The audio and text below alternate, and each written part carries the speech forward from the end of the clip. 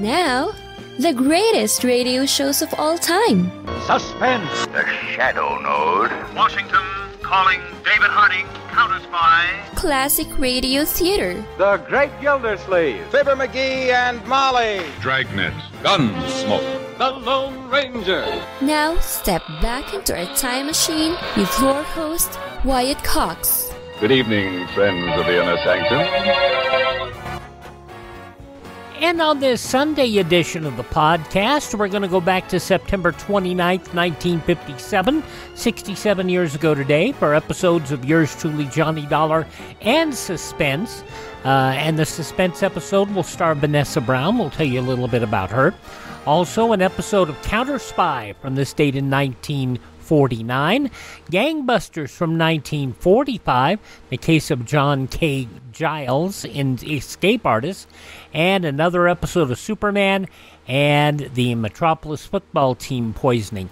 That's all coming up straight ahead on this Sunday. This is the 29th day of September, and this is the 273rd day of the year, 93 days remaining, a special day for Dobie Gillis fans. The U.S. War Department first established a regular army with a strength of several hundred men in 1789. On that same date, the first U.S. Congress adjourned.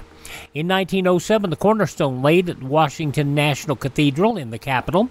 1943, General Eisenhower and Italian Marshal Pietro Badoglio signed an armistice aboard the British ship Nelson off the shore of Malta.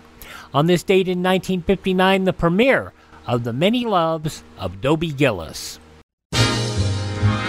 Dobie, Dobie,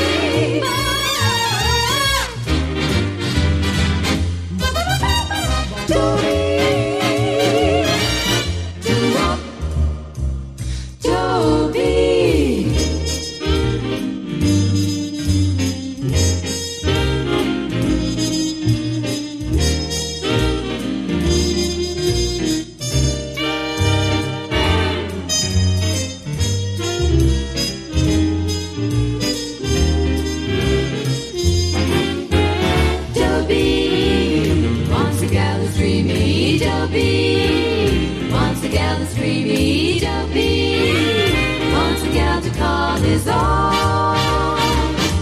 Is she blonde? Is she tall? Is she dark? Is she soft? Is she any kind of dreamer at all?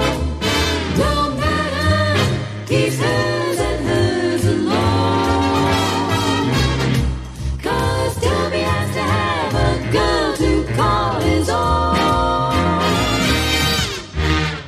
Max Schulman's short stories adapted for scripts for the show. Dwayne Hickman starred as Dobie, and his best friend, Maynard G. Krebs, played by the real beatnik type, played by Bob Denver.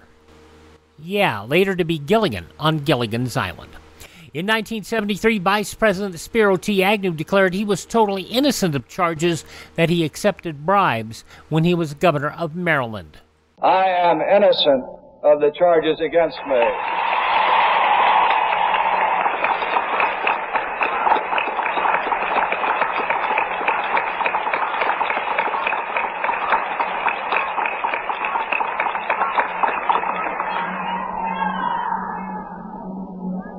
I want to make another thing so clear that it cannot be mistaken in the future. Because of these tactics which have been employed against me, because small and fearful men have been frightened into furnishing evidence against me, they have perjured themselves in many cases, it's my understanding. I will not resign if indicted. I will not resign if indicted.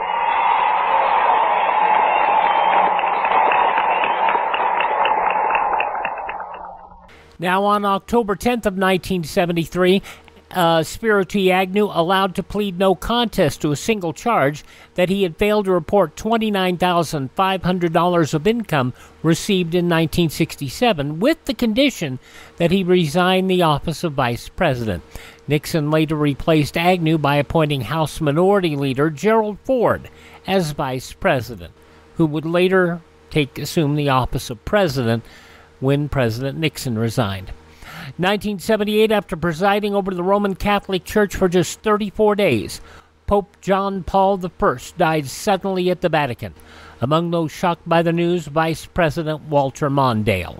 It is saddening, shocking, and indeed unbelievable that this remarkable personality would be taken from us so quickly. His successor would be appointed and take the name Pope John Paul II.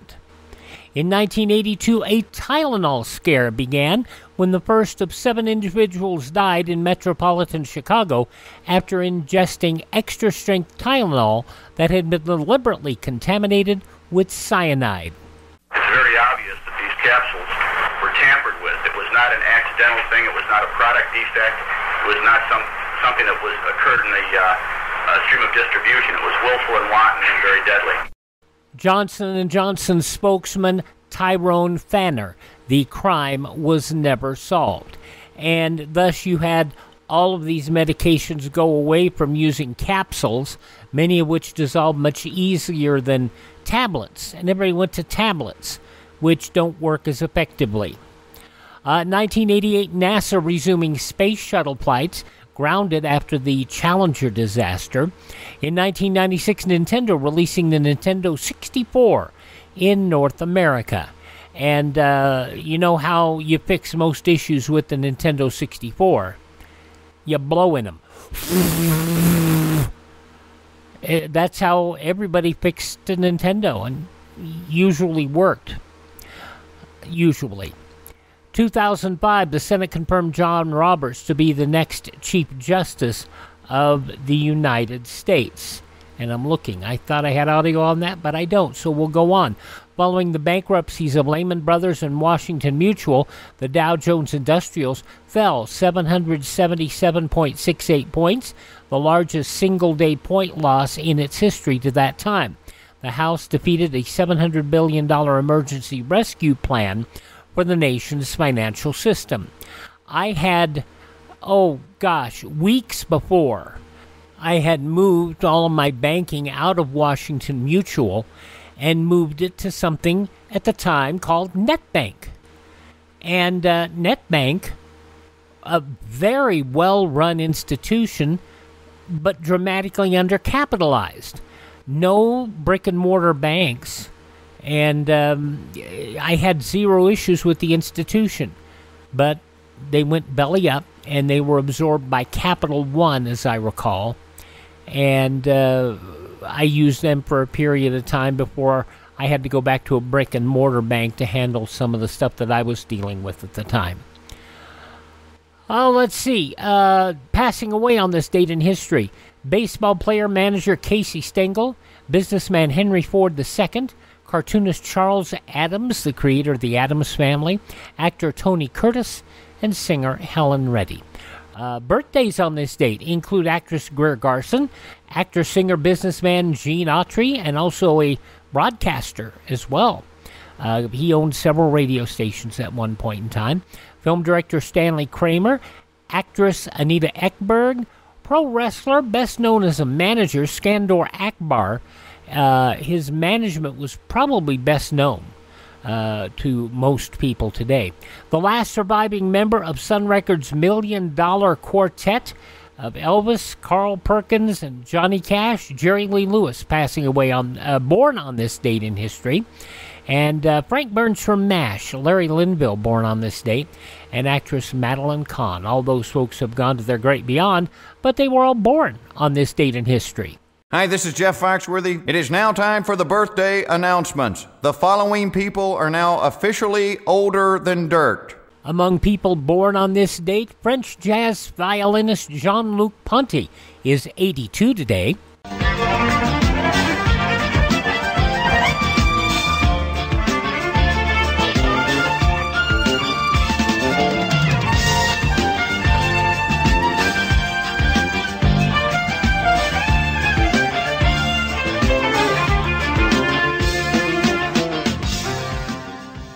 His single Mirage, Jean-Luc Ponty, born on this date in history. Composer Mike Post is 80.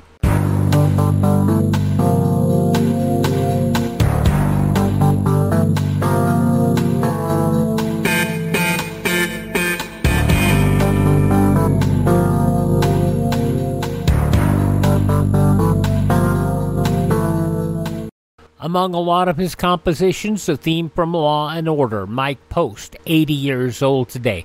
TV personality Brian Gumbel is 76. Hello, and welcome to our special Real Sports Overtime. I'm Brian Gumbel. Brian Gumbel, 76 years old today. Grand Funk Railroad singer, songwriter, guitarist Mark Farner, 76 today. John Black on Days of Our Lives. Drake Hodgson is 71. Andrew Dice Clay, Hickory Dickory Dock, the comedian, 67. Love Boat's Jill Wayland is 58. Baywatch actress and former Playboy Playmate in 1989, Irina Eleniak is 55. Stand-up comic Russell Peters is 54. From This Is Us, Chrissy Metz is 44, also 44. From Chuck and Shazam, Zachary Leeby is 44. Singer Halsey is 30. Tell me how's it feel sitting up there, feeling so high, but you're far away to hold me. You know I'm the one who put you up there. Name in the sky, does it ever get lonely? Thinking you could live without me. Thinking you could live without me. Halsey, 30 years old today. And from Loki and American Honey, Sasha Lane is 29. Those just a few of the people celebrating the 29th day of September as their birthday. And if this is your birthday... Hi, we're the Four Freshmen, and we just want to say... Happy birthday to you! And our feature focus today is on Sunday, September 29th, 1957, with episodes of Yours Truly, Johnny Dollar, and Suspense.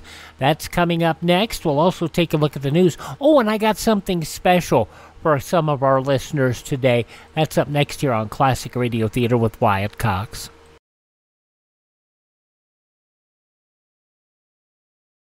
Despite overwhelming support from Democrats and Republicans, time is running out for Congress to pass the AM Radio for Every Vehicle Act, which will keep AM radio in cars. Text AM to 52886 and ask Congress to bring this bill to a vote now. AM radio is too important to let this moment pass us by. Message and data rates may apply. You may receive up to 4 messages a month, and you may text STOP to STOP. This message furnished by the National Association of Broadcasters. So I've had some people comment that they were not familiar with W.C. Fields very much. And I can understand that because Fields died in, I want to say, let's see, he died in 1946. And either just before or just after he passed, an album was released, or a record was released, of W.C. Fields, and it's entitled The Day I Drank a Glass of Water. W.C. Fields. It is a sunny California afternoon, and we find W.C. Fields seated on his patio strumming his guitar as he is being interviewed by Miss Ophelia Snapdorp of the Lompoc Bugle. It's nice of you to grant me this interview, Mr. Fields. Think nothing of it, my beauty. I'm always glad to speak for the public prince. Well, I think I have about all I need. There's just one more question, Mr. Fields. What is it, my beauty? Is it true that you once drank a glass of water? Gods, what an accusation. I haven't had a drop of water on my tongue since the gold rush days. I was up in Nome, Alaska, and I made the mistake of picking my teeth with an icicle. The icicle melted, and I nearly strangled to death. Those were the happy days. I hope they never come again. I crossed the frozen tundra with my trusty dog team, which I ate later. They were very good with whipped cream. At long last, I arrived at the igloo of an Eskimo friend of mine, who distilled a delectable beverage from whale blubber. Well, that's all very interesting. But when did you drink the glass of water? Oh, yes, you remember that, don't you? The water. That was 35 years ago. And I was talking to Tex Rickard and Death Valley Scotty in the old Victoria Hotel bar. I left the cafe and walked down Broadway. I must have been thinking. For the next thing I knew, I was struck by a runaway street organ in Allegheny, Pennsylvania. The entrepreneur of this musical cavalcade, an Italian gentleman, was most profuse in his apologies. His poor frightened monkey bit me in the stomach in his excitement. Were you ever bitten in the stomach by a wild monkey? No. Oh. I was rushed to the hospital. Soon after being hospitalized, I took a turn for the worse. My nurse, Miss Dorothea Fizzledocko, was pretty, starched and blonde, with cheeks like peaches and cream, which I had for breakfast every morning.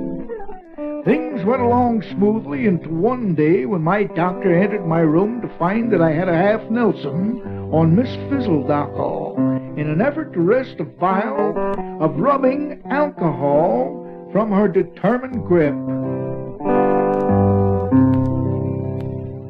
Miss Fizzledocko was immediately replaced by a male nurse. I recently received a postcard from Dorothea in a bottle. She is in one of the Cocoa Islands in the Pacific and perfectly happy, except that a mosquito carried off her pet dog while she was napping on the beach. But what about your drinking the water? Oh, yes, you're back to that again, yes. I was driving across the Mojave Desert in search of the Lonesome Charlie gold mine. And by chance I happened to come upon the Happy Buzzard gas station and tap room. I entered the tap room and said to the barkeep, "Double slug of red-eye, please." And he replied, "Sorry, no liquor, partner." What of the sign that swings outside proclaiming the Happy Buzzard? How can a buzzard be happy without a nip? This is election day, partner, and the bar is closed. It's the law. Who made this law? The people voted for it. That's carrying democracy too far. Well, if you're so thirsty, how about a nice glass of water? Are you insane? Say, ain't you W.C. Fields? No autographs, please.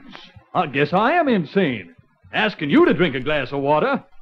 Well, I'd bet $100 you wouldn't do that. Of course I wouldn't. Did you say $100? A century note? Yep. Get your money up. Okay. Here's my money, and here's your glass of water. Ugh. Hideous-looking stuff. Don't you put an olive or a cherry or some formaldehyde in it? Nope. Just plain water. All right. I'll drink it.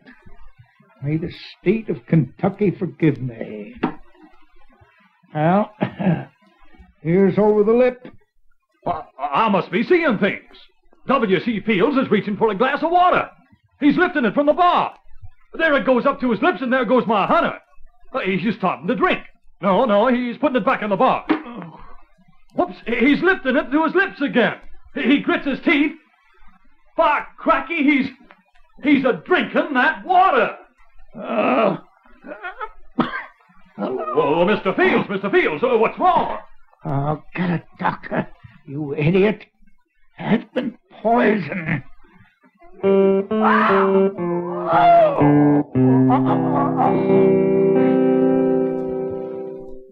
Couple of more notes on W.C. Fields. His last radio appearance was on March 24, 1946, on the Edgar Berg and Charlie McCarthy show. Just before his passing, he recorded this side, The Day I Drank a Glass of Water, and he also recorded the Temperance Lecture. We'll find that. And it was recorded at Les Paul's studio, where he had installed a new multi-track machine. Listening to one of Paul's experimental multi-track recordings, Fields said, "The music you're making sounds like an octopus, like a guy with a million hands. I've never heard anything like it." Paul was amused, and he named his new machine Oct. short for octopus. Session arranged by one of Field's radio writers, Bill Morrow. Fields reading his scripts from large print cue cards, and with his deliverably notably slower than usual, still succeeded in doing funny and flavorful monologues about demon rum. It was his final performance. And that's what you just heard. W.C. Fields, William Claude Dukenfield, who was born in January 29th of 1880 and passed away Christmas Day, 1946.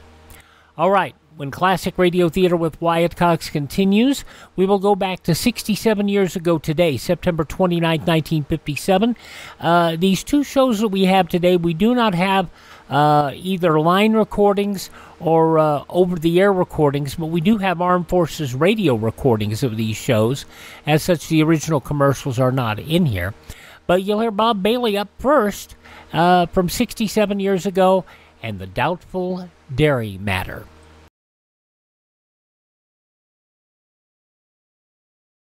A wise farmer knows that he must get his livestock under cover to protect them from radioactive fallout. An attack may never come, but it's wise to prepare now. Many of those plans are available online. Doesn't hurt to have. CivilDefenseMuseum.com. Okay, we start off on a Sunday, September 29th, 1957, 67 years ago today. Yours truly, Johnny Dollar, starring Bob Bailey and the Doubtful Dairy Matter. From Hollywood, it's time now for Johnny Dollar. This is Peter Hardy at Tri-Western Property and Casualty Insurance. Hi, how are things in the Golden West? You still in Reno? Sure am. Good boy. What goes, Pete? A little trouble with a big dairy farm out here, Johnny. Armenian Dairies. Okay, Pete, tell me all. A year and a half ago in a fire, Armenian lost one of his silos. You know, one of those big towers where they store and cure a lot of chopped up corn and stuff. Yeah, I know. Cost us $21,000. $21,000 for a silo? This time it's a compound silo, and the claim is for $56,000. Oh. But I don't want to pay it. I don't blame you. Sure, because, Johnny, I think it was arson.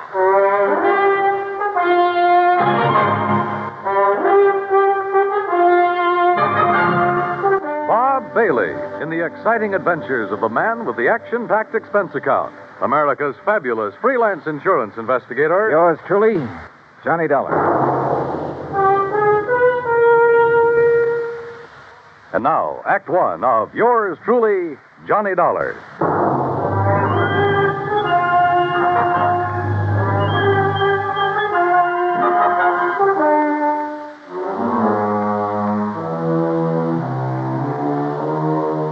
Expense account submitted by Special Investigator Johnny Dollar to the Tri-Western Property and Casualty Insurance Company, Reno, Nevada office. Following is an account of expenses incurred during my investigation of the Doubtful Dairy Matter.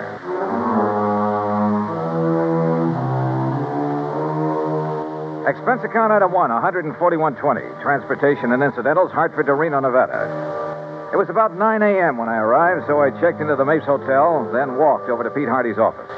Armenian Dairies is just north of here, Johnny, in Warm Springs Valley off Route 33. Well, then I'd better rent me a car. Or you can use mine. Now, Pete. How can I run up my expense account unless I have something to run it up with? Johnny, for once... Anyhow, the reason why these silos Armenian has are so expensive... Is that the owner's name, by the way? Yes, Aram Armenian. And I take it he's Armenian? Strangely enough, no.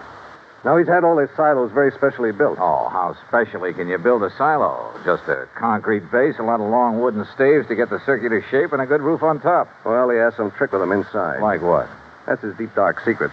But he claims it makes better silage for his cattle than is possible anywhere else in the world. And one of these things burned up a year and a half ago. The word exploded best describes it.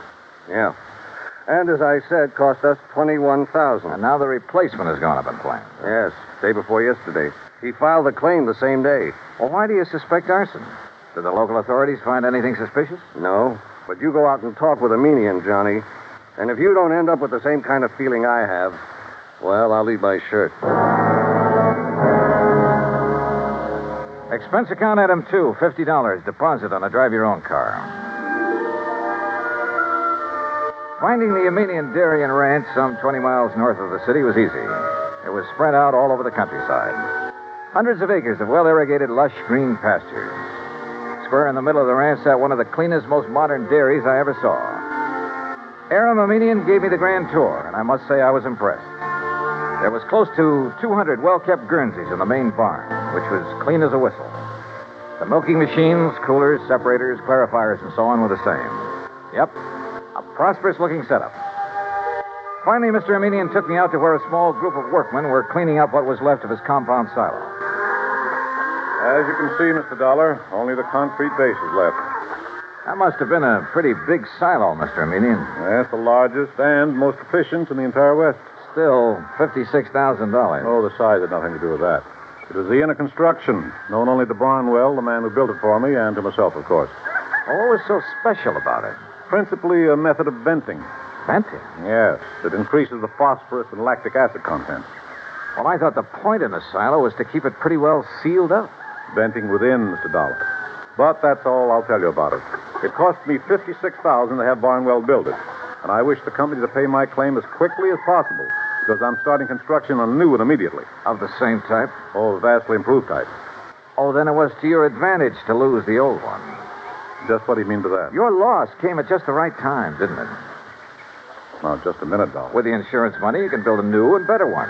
And when it gets out of date, I suppose you'll have another fire. Oh, I see. You think perhaps these last two were deliberately set? Were they? Ridiculous. Is it? But if they were... Yeah? If they were, I certainly wouldn't know it. Oh, come on now. After what you've just said. And what's more, Mr. Dollar, I'm sure you'll never be able to prove it.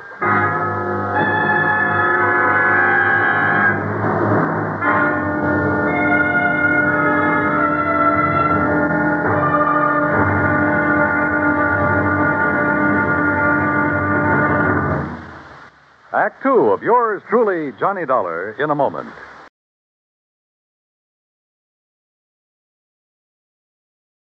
We sometimes wonder, what is the life of a human being really worth? Not too much? Or maybe a great deal? Does it depend on whose life it is? Whatever the answer, one thing is certain. Fred Hargesheimer, since World War II, has felt that his life is worth quite a lot. Quite a lot of gratitude. During the war in the Pacific, about June of 1943, Lieutenant Hargesheimer had his P-38 fighter plane shot out of the sky. Badly wounded, he bailed out over a tiny island, New Britain. It looked pretty small from where he hit the silk, but he found it much bigger when he hit the ground. It was bigger, and in complete control of the enemy. But Hargesheimer was lucky. After a month of lonely hiding, he was found by a group of friendly natives from the village of Nantambu. They cared for him and successfully hid him from enemy patrols for the next 4 months at the risk of their own lives. Then Hargesheimer was able to make it back to civilization. For the next 17 years, Fred Hargesheimer thought about those wonderful people of Nantambu. 12,000 miles away in the United States of America, Hargesheimer put a great plan into effect. He made speeches, took up collections, sold jewelry belonging to his family, and worked out a way to bring a bit of civilization and happiness to the little village of Nantambu. Needless to say, the villagers gave him a spectacular welcome upon his return. Fred Hargesheimer showed his gratitude to the people who had saved his life. But life is worth little without freedom. The right of all men, everywhere. And now, Act two of yours truly, Johnny Dollar, and the Doubtful Dairy Matter.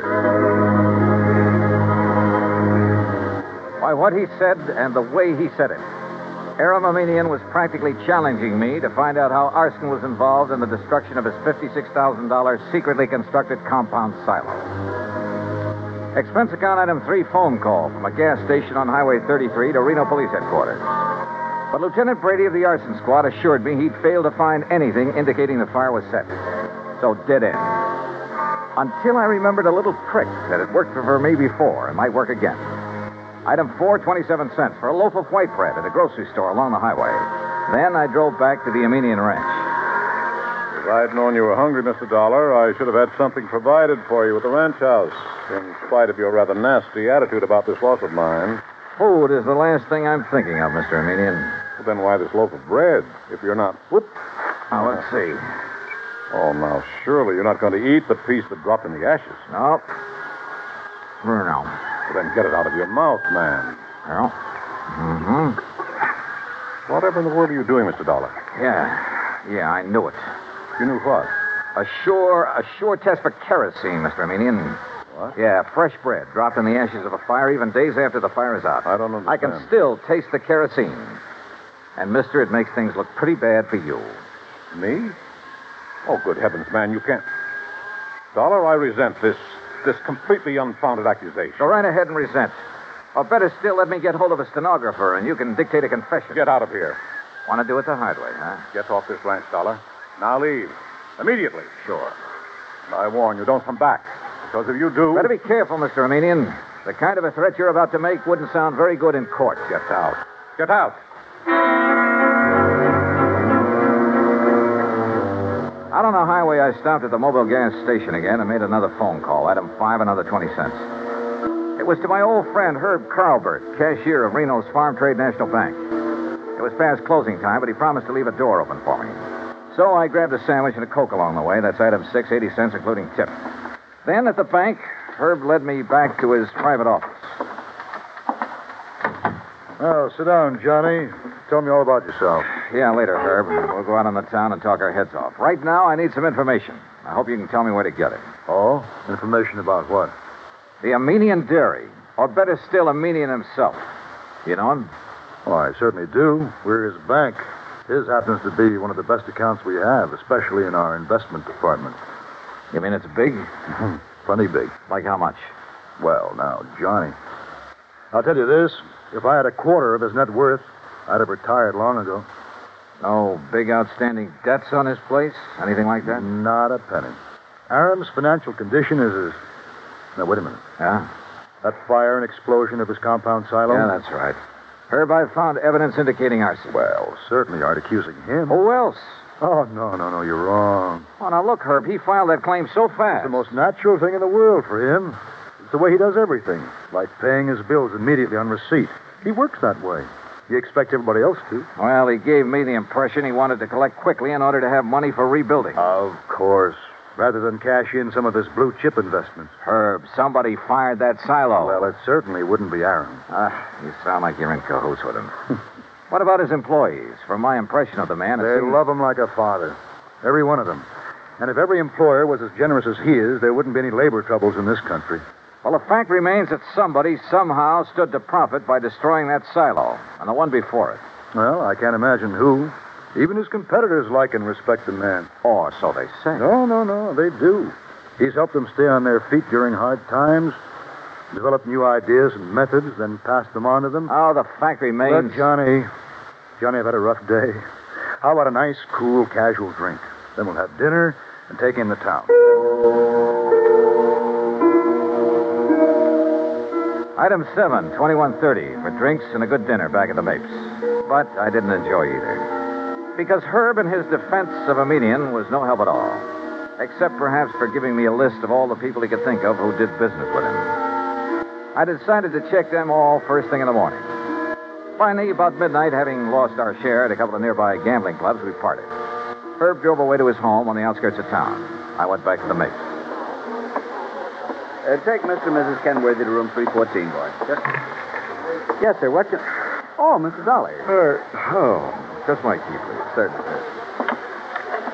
Here you are, sir. And I hope you enjoy a pleasant night's rest. Thanks. Oh, by the way, there was a gentleman here looking for you early this evening. Hung around quite a while. Said he'd be back. Oh, who was he? Well, he didn't give his name, sir, nor did he wish to leave a message. Mr. Armenian? Mr. Armenian the dairyman? Oh, no, sir. I'm quite sure. Okay, thanks. Yes, sir. Good night. Good night, sir. Oh, Mr. Dollar. Yeah? There he is. There. Huh? Going out the door, the dark brown coat. You're sure? Yes, sir. The same man. I wonder. Yeah, so do I. But if he knows you, sir, and saw you, sir... By the time I got out the front door, the man in the brown coat was halfway down the block and walking fast. Faster and faster, as a matter of fact, as I gained on him. He turned the corner, and by this time, both of us were running. Hey! Hey! Were you looking for me? By the end of 3 or 4 blocks, it was a real foot race.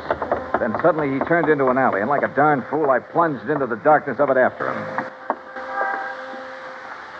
Hey! Hey! Right here. Oh, no, you... Oh.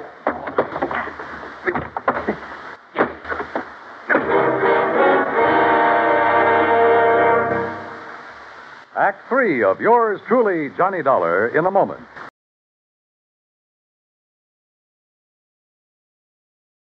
Our flag now numbers 50 stars, and behind each star there stands yet another flag representing one of the 50 states.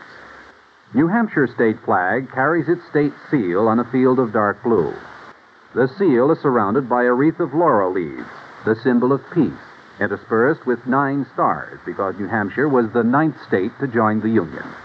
The heart of the state seal is a representation of the frigate Raleigh, recalling the glory of the early days of sail. New Hampshire state flag, the flag of the 9th state to enter the Union, was adopted on April 29, 1931.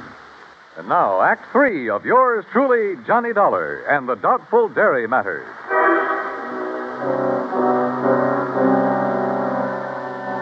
If it hadn't been for a big interstate moving van that drove into the alley where I'd been waylaid, well, I have a strong hunch I wasn't supposed to have lived through that beating. The truck driver, who absolutely refused a tip, incidentally, half walked, half carried me back to the Mapes. And the desk clerk had a doctor in my room within a few minutes.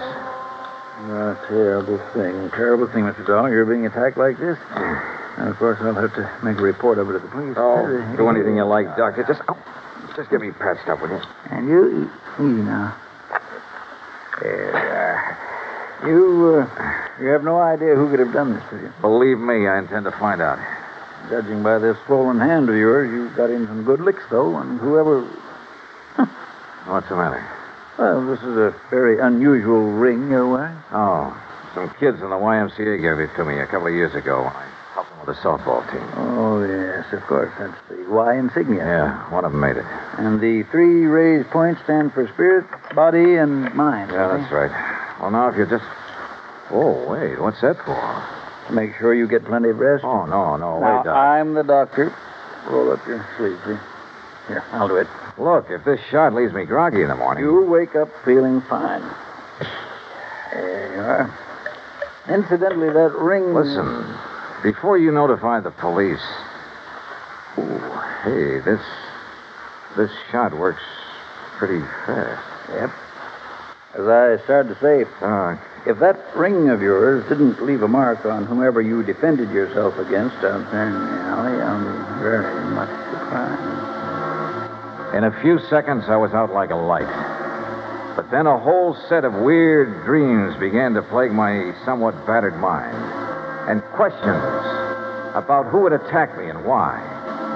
Only the why was only too obvious to keep me from finding an arsonist who... who probably bore the mark of my ring on his kisser.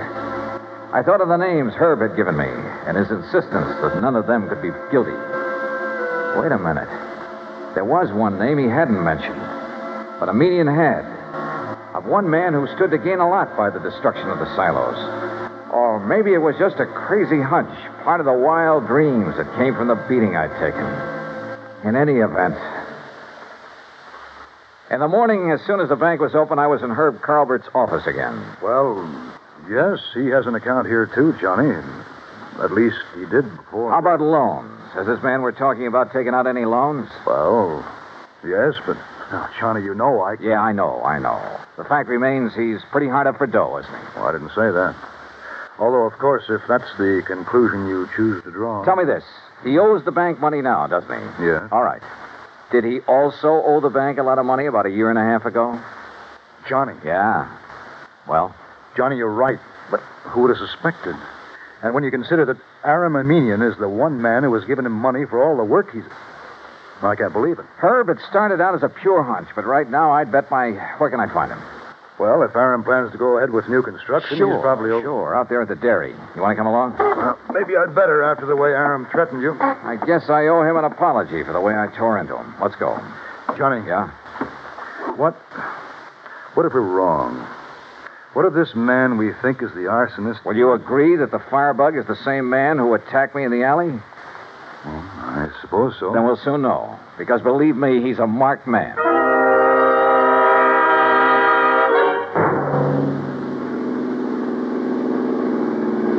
We made the Amenian dairy in 30 minutes flat, and we're told at the gate that Aram Amenian was in the pasteurizing plant.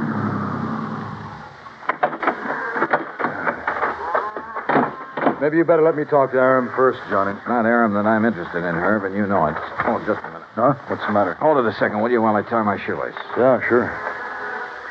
And I've been thinking, Johnny, on the way out, you know, we could really be terribly, terribly wrong. Herbert, old man. Aram, we're just looking for you. Well, when I heard the car pull up, I thought it was Joe Barnwell. He's due here to show me final plans for the new silo he's going to. Well, it's $1. That's right, Mr. Meaning. I want to apologize for... Well, what's the matter? That dressing on your cheek. What about it? Just what is that little bandage hiding? Johnny? Well, Armenian? As a matter of fact, I cut myself shaving this morning. Well, I'm sorry, mister, but that bandage is going to have to come off. Look, Johnny. Now, just a minute, Dollar. Ah, here you are, Herb. Here's the final blueprint for it. Why, what's wrong, Joe? Gentlemen, this is Mr. Joseph Barnwell, Herb Colbert. We know each other. And Mr. Johnny Dollar. Yeah. I think we know each other, too, Barnwell. Oh, do we? Joe, did you have an accident of some sort? Your face. What's going to happen to him now won't be any accident, Mr. Armenian. And I apologize for doubting that you cut yourself with a razor. What? I'm afraid I don't understand. But that bandage on your face doesn't hide any razor cut, does it, Barnwell? Well, I don't know what you're talking about. All right, then let's rip it off. You certainly won't. Good heavens, Johnny. Yeah, look. The mark from the ring on my hand where I struck him last night. Okay, Barnwell. Now stop. Don't touch me. Start talking.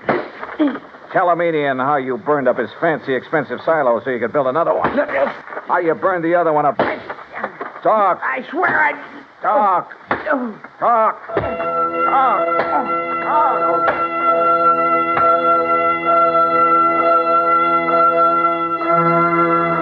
Yeah, he talked all right, plenty. About a racket so old I hadn't heard of it in years. The crooked builder who burned out his own clients to get himself more work. And in this case, a natural, because he was the only one who shared Aram's secret construction plans. And by the time I was through with him, he blabbed about some of the other clients he'd taken the same way. Expense account total, including incidentals and the trip back to Hartford, $418 even. Yours truly, Johnny Dollar.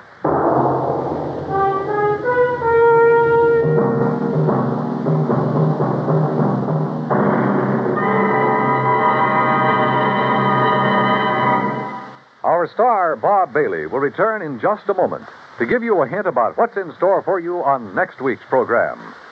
Meantime, listen carefully.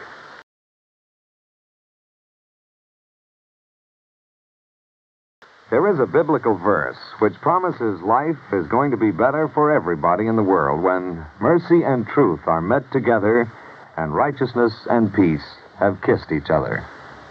When the people of the United States of America express that thought, it is not in idleness, but in deeds. Today, it is common knowledge that when the gigantic earthquakes and tidal waves struck the Republic of Chile in South America not too long ago, thousands of lives were lost and tens of thousands were left homeless, hungry, and suffering. Immediate aid in the form of food, medicine, clothing, supplies, and professional and technical help were flown to Chile by the United States Air Force in a Mercy airlift. When the work was done and the suffering people made happier and more comfortable, American servicemen received such grateful thanks from the people of Chile that they felt increased pride in being able to wear the uniform of the United States of America. This same pride has come to other Americans in uniform when mercy and truth have come together to follow the wake of disaster in other parts of the world. After the earthquake in Agadir, Morocco, after 2 devastating cyclones swept across the Bay of Bengal into East Pakistan, after a typhoon rocked and battered Japan. As mercy and truth got together, so did peace and righteousness to form a pact for freedom, the right of all men everywhere. And now, here is our star to tell you about next week's intriguing story on yours truly, Johnny Dollar. Next week, well, I get into cattle country again. And a Hereford steer solves the case for me. So join us, won't you? Yours truly, Johnny Dollar.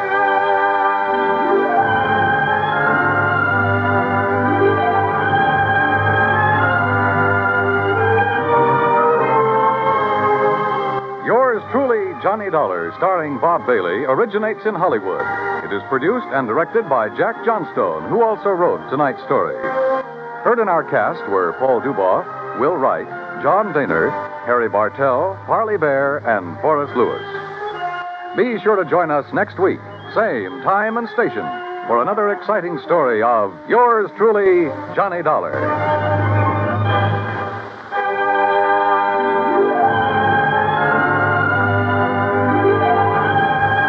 This is Dan Coverly speaking.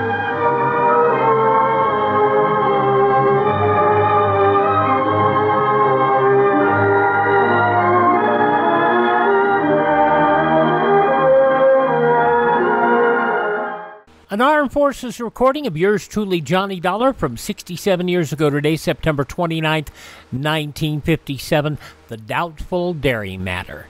In just a moment, we'll take a look at a few of the news items from that Sunday, September 29th, 1957, 67 years ago today.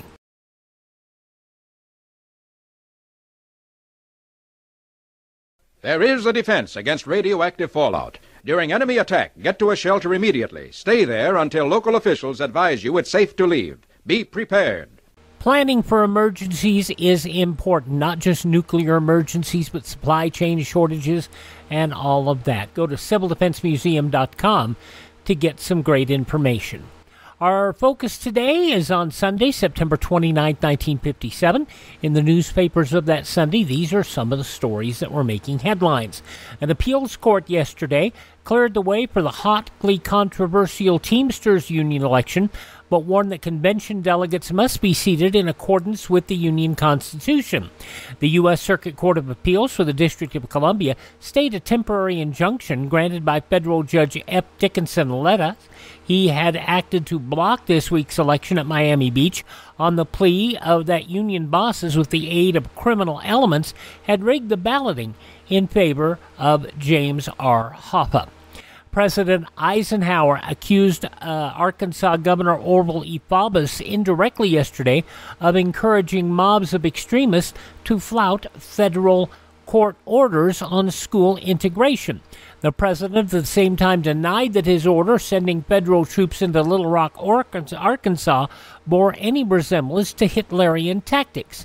Eisenhower expressed his views in a telegram to Senator Russell, the Democrat of Georgia, who had protested to the president against what she called high-handed and illegal methods being employed by the federal forces in Little Rock.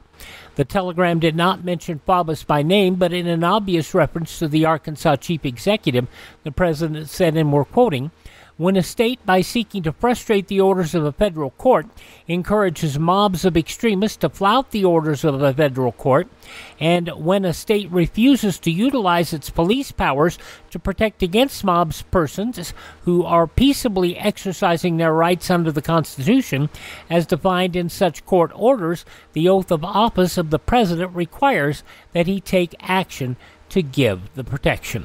An armistice was declared yesterday in the Battle of Fort CHS. Central High School had closed its weary doors for the weekend. According to Betty Orense, the battalion of newsmen transferred operations to the governor's mansion, where 137 Little Rock mothers moved into the spotlight. At an audience with the governor, the mothers put forth their plea for a special session of the legislature, a closing of the school, and a reopening under sponsorship that will remove CHS from federal control, and then fell back into the role of typical women. Governor Orville Faubus said yesterday he might seek to close the school rather than to see it continue its integrated classes at the point of federal bayonets.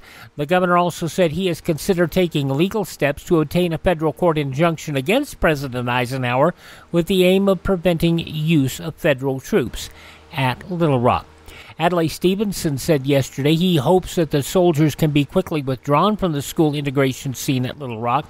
The twice-defeated presidential candidate, who had supported President Eisenhower's decision to send troops to Central High, told a news conference the time has come to bind our wounds. At the same time, Stevenson said he felt the national misfortune at Little Rock could have been avoided if President Eisenhower had clearly expressed his opinion earlier.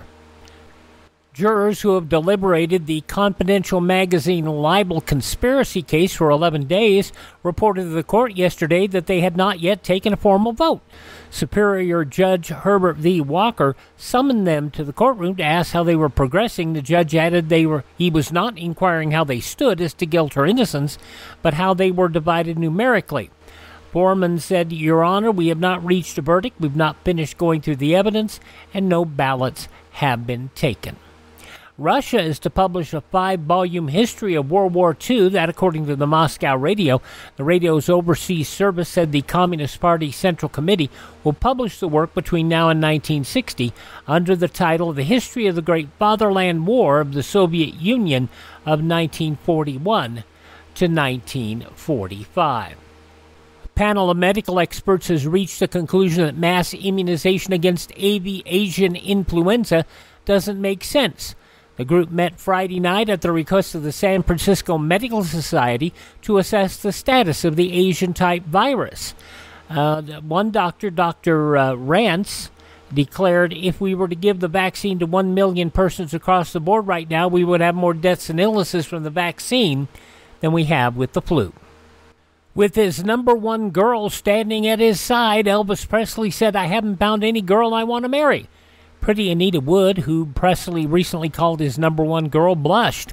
A reporter asked the rock and roll singer if he was engaged. Presley said, "Not even close. I'm not ready for that. That's not saying I wouldn't if I wanted to. It's just I haven't found any girl I want to marry." Later, a reporter asked Miss Wood what she thought of Elvis's comment on marriage, saying, "I don't blame him for saying that. I would have said it too." Those some of the day's top news stories as reported in the newspapers of Sunday, September 29th, 1957. On your radio 67 years ago today, Suspense. And that'll be up next here on Classic Radio Theater with Wyatt Cox.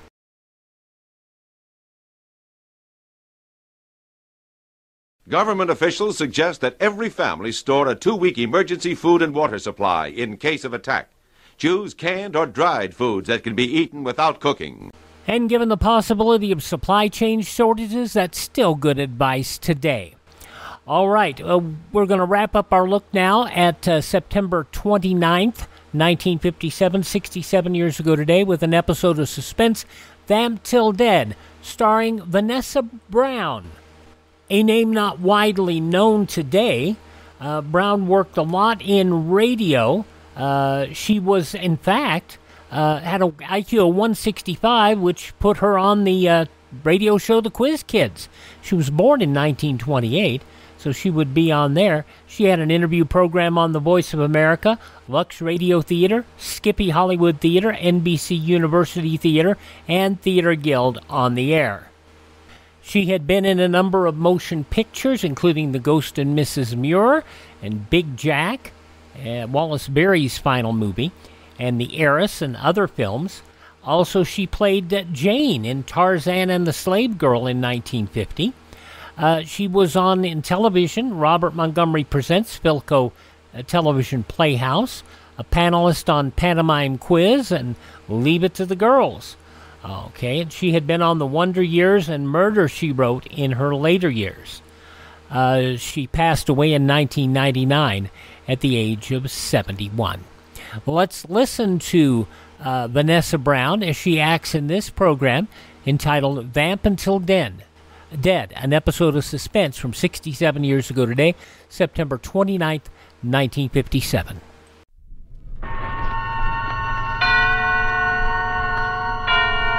Suspense.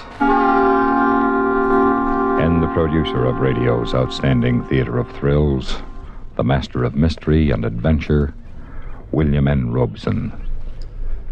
It is a cliche of murder that the killer always returns to the scene of his crime. But we know of no recorded instance in which the victim has returned to the scene of his demise. However, we come as close as we can in the upcoming story. We have contrived to produce a reasonable facsimile of the corpse with some startlingly unpredictable results. Listen then as Miss Vanessa Brown stars in Vamp Till Dead, which begins in exactly 1 minute.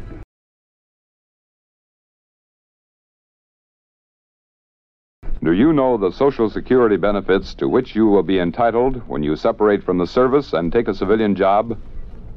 Here's a tip from Social Security. Disabled workers at any age up to 65 can now look forward to monthly Social Security benefits. Unfortunately, not all severely disabled workers are aware of the possibility of cash disability benefits for younger workers and their dependents. Illness or accident may strike at any age. Disability while young often causes the greatest economic hardship, with a growing family to be cared for. For this reason, Congress has improved Social Security protection against loss of income and offers disability insurance benefits with no age limitations. To find out more about the protection you have under Social Security, write to Social Security, Department 15, Hollywood 28, California. And now, Vamp Till Dead, starring Miss Vanessa Brown. A tale well calculated to keep you in suspense. Your first name, what did you say it was? Amy, Mr. Gentry. Amy Watkins. Amy. Yes. And are you a good secretary, Amy? You have all of my recommendations, Mr. Gentry. I mailed them to you a week ago. Oh, yes, to be sure. I must have looked at them or I wouldn't have hired you and had you come all the way from New York, now would I? Do you think you'll like it here in this big house working for me? I hope so, sir. Tell me, what do you think of me? I beg your pardon? Me, how do I strike you? What am I? A gentle person? A wit? A profound talent? A buffoon?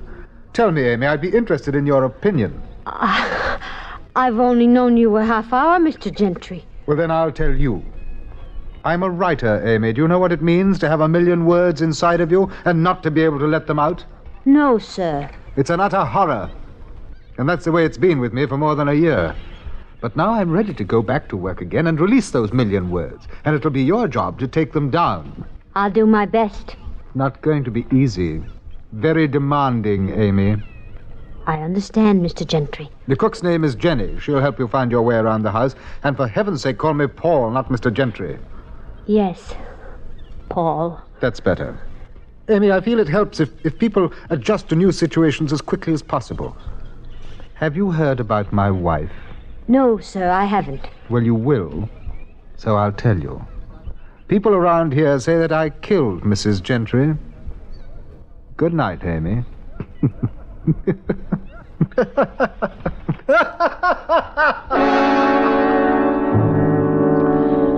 I ran upstairs to my room. I could still hear him laughing even after I closed the door. And then finally he stopped. And I was lying across my bed when I was aware that someone was standing beside me. He's like that child. You mustn't mind him. Who are you? I'm Jenny, the cook. Oh, yes. But somehow you don't look like a cook. Oh, my dear, I find more inspiration in cooking meals for a great writer like Paul Gentry than I ever found in the 23 years I taught high school English. Oh, I see. Now, don't let him upset you. He really doesn't mean it. He can be as gentle as he is harsh. No one really understands him. Did Mrs. Gentry understand him? No, she didn't. She never made an attempt. There's a question in your eyes, Amy. Yes. Was she murdered? Yes. In that little guest cottage down by the brook. You can see it from this window. How did it happen?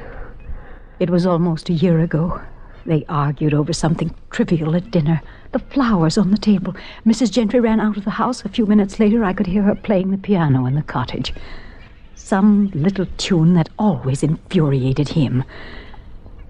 The next morning, her body was found slumped over the piano. Her neck was broken.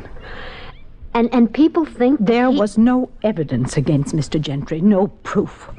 Only hearsay and talk. I see. Now there's a question in your eyes. Yes, Amy. This information doesn't seem to disturb you. And that puzzles me. Because along with that, there's something about you. What? It's about your appearance, my dear. Really, it's quite remarkable how much you resemble Isabel Gentry.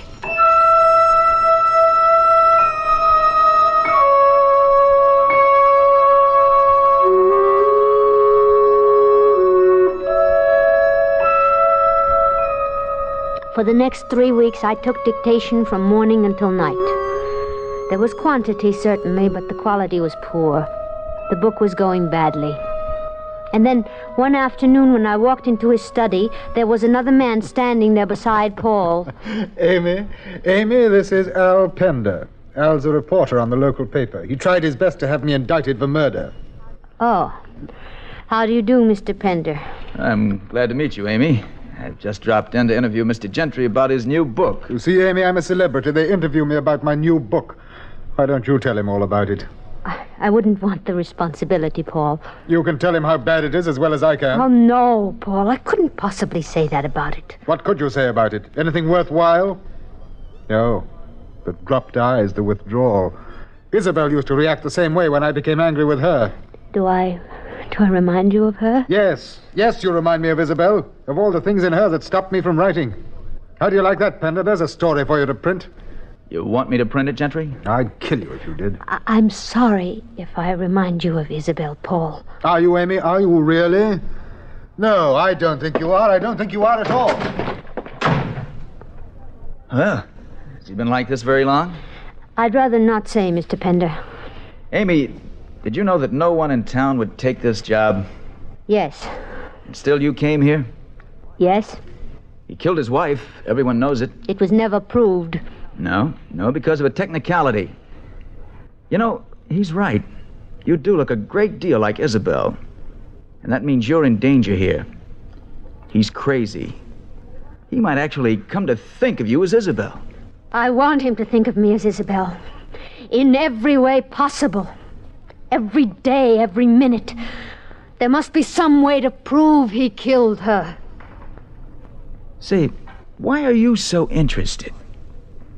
Who are you, anyway? I'm Isabel Gentry's sister.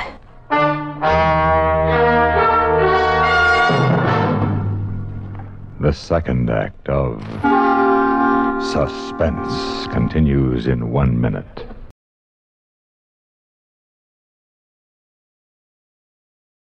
This is Johnny Baker with Communism on the Spot. Here's another case that illustrates the worthlessness of Soviet constitutional guarantees. On one Thursday morning in 1940, Soviet workers were told about the change to the 8-hour day and the 7-day week. Just the day before, workers had completed a 7-hour day, part of the 5-day week established under the 1936 Constitution. But now they were suddenly required to work 21 extra hours a week. They knew it was impossible for the Constitution to have been amended, since amendments must be approved by the Supreme Soviet, which wasn't even in session. They could therefore only conclude that this was another arbitrary violation by the government of a Constitution it held far from sacred. And now, we continue with Act 2 of Vamp Till Dead, starring Miss Vanessa Brown. A tale well calculated to keep you in suspense. Yes. I am the sister of the woman Paul Gentry was accused of murdering. I was abroad during their courtship and marriage. We had never met. So it was simple for me to begin my campaign. I began to do everything the way I had remembered Isabel. I wore her favorite perfume. I held my head to one side and smiled the way she used to. I started using her expressions in my speech. I wasn't sure whether I was torturing him or he was torturing himself. But I was certain he began to think of me as Isabel. And then I began visiting the guest cottage where she was murdered. And playing the piano at which she died.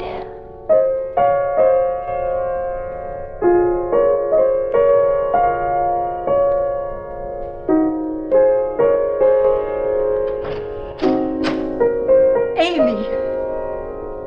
Oh, I didn't notice you come in, Jenny. What are you doing here in this cottage? Practicing. Must you practice that? What do you mean? That's the tune she used to play. I told you he hated it. Oh, I forgot. And your hair. You're wearing it the way she used to. Am I? Don't you see what you're doing to him? What? He hardly spends an hour a day writing now. It's just like it was when she was alive. There was something about her that killed his inspiration. Instead of creating, he only wanted to destroy. Now you're doing the same thing to him. Me? But I only want to help him. There's only one way you can do that. How? Leave. But he needs me. You're not helping. You're hindering, always reminding him of her. Jenny, why do you stay? Oh, I'm like his desk or the chair he sits on, just a piece of furniture doing a job. He doesn't think about me one way or the other. Oh, someday I'll see him get back to writing the way he used to. You mean without her? Yes. Do you think he killed her, Jenny? Oh, that's something I don't dare think about, Amy.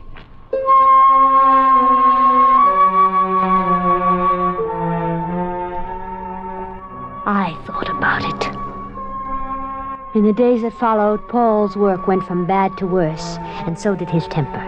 He was unmanageable most of the time. He would slump in his chair, drinking and staring at me. Just staring. Staring, staring, staring. I knew he was almost ready to break the day he went into a rage and he started throwing things around his study. I left the house, walked down to the guest cottage, sat down at the piano and started to play.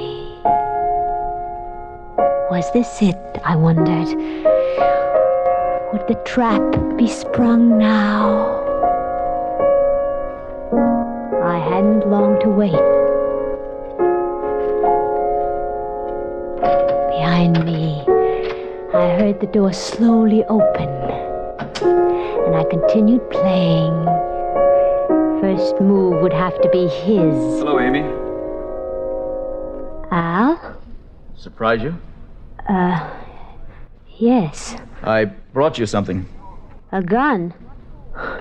What for?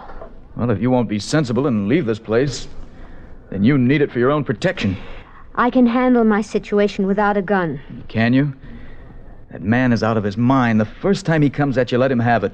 Everybody in this town knows about him. Look, no jury would ever convict you. I came here to get proof that Paul Gentry killed my sister. I want him to pay for it legally. But it seems to me that you want me to be judge, jury, and executioner. Oh, now listen, Look, Amy. Al, I'm going to tell you something. Isabel used to write to me, and she was pretty frank. She told me about a newspaper man she was interested in. Could you be that man? Yes. Now, is it because you loved Isabel that you wanted to see her murderer caught? Or would you just like to sacrifice Paul Gentry because he was married to the woman that you wanted? Pender, are you aware that this property belongs to me? What are you doing on it? Talking to her. What does it look like? Paul, please. How many times do I have to tell you to leave my wife alone? Your wife? Just a minute, You Gentry. get off my property while you can still walk. And Isabel, you get back up to the house where you belong.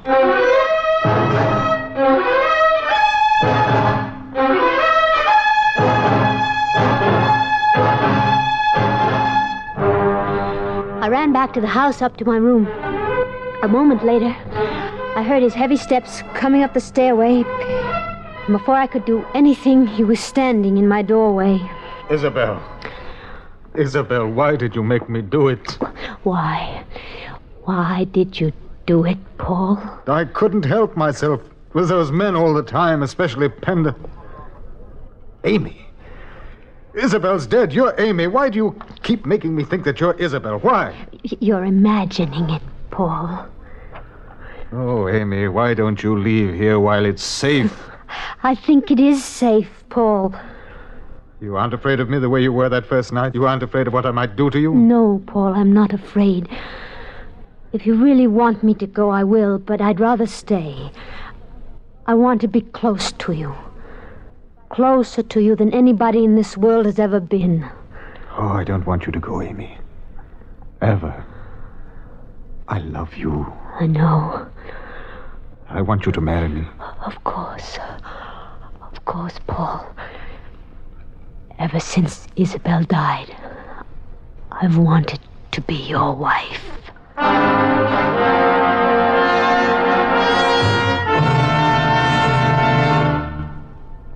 Act 3 of Suspense follows in 1 minute.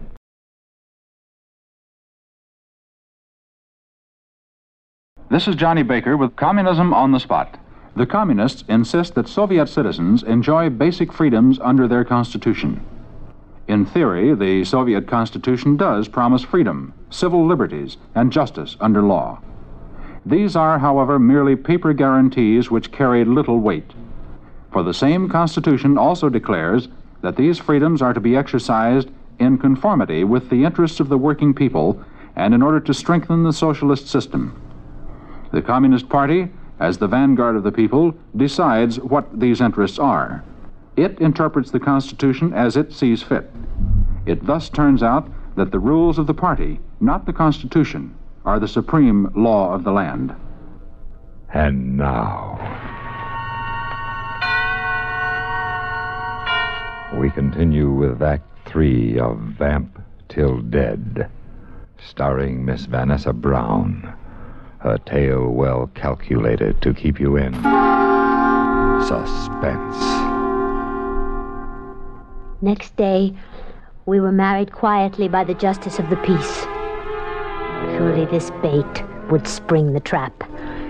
Surely my sister's murderer would attempt to kill the woman who so closely resembled her and now replaced her. That night, I dressed for dinner in the perfect image of my sister. And Paul greeted me as I expected him to. Isabel, you never looked more beautiful. Oh, thank you, Paul. Your chair? Thank you. You may serve, Jenny. Yes, sir. Oh, Jenny, use the large soup bowls, please, for Isabel. I understand, sir. I know you prefer them, darling. Yes. Is something wrong, Isabel? Paul, I just noticed. You have carnations on the table. Why, yes. You know I don't like carnations, Paul. I don't like them at all. Isabel, they were all I could get. I'm afraid you'll have to like them. Look, I don't have to like anything. Have Jenny take them off the table. Now, see here. You'll either get rid of them or I won't eat dinner with you. You hear me? Then don't eat dinner with me, my dear. I'd like it better that way. Then I won't have to look at your bored, critical face all the time.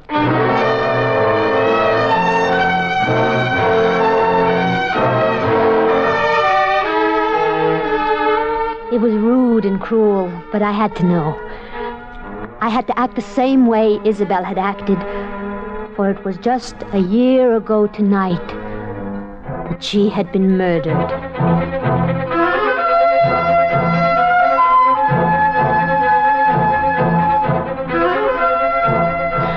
And then I was in the cottage where it had happened, sitting at the piano, playing her tune. I sat there waiting. I knew I would hear steps first, and then a door. But I heard nothing. Nothing.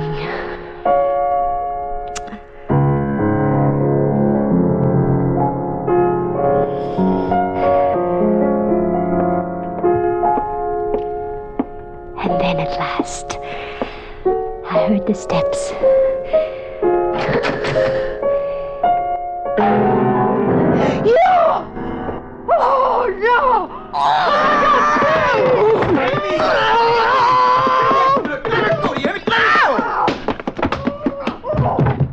Amy, are you all right? Are you all right, Amy? Yes, Al. Yes. Mandel, stay where you are. I'll blow your head off. I always knew it was you who killed Isabel. Because she refused to run away with you. You're wrong, Gentry. It wasn't me. Look. Paul, darling, she was the one. Jenny. I had to knock her out. She tried to kill Amy the same way she killed Isabel. She was afraid Amy was going to take you away from her. Oh, Amy, my darling. Paul, do you know who I am? Who I really am? Yes, I know you're not Isabel. I've known all along. I had to pretend because you pretended. Forgive me. Please forgive me. It's all over, my darling. Ended. Yes, Paul, it's over. Isabel is truly dead.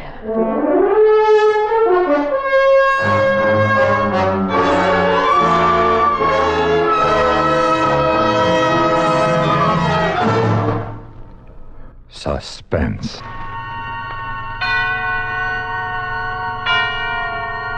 In which Miss Vanessa Brown starred in Vamp Till Dead, written by E. Jack Newman and John Michael Hayes. Suspense is produced and directed by William N. Robeson. In a moment, the names of tonight's players.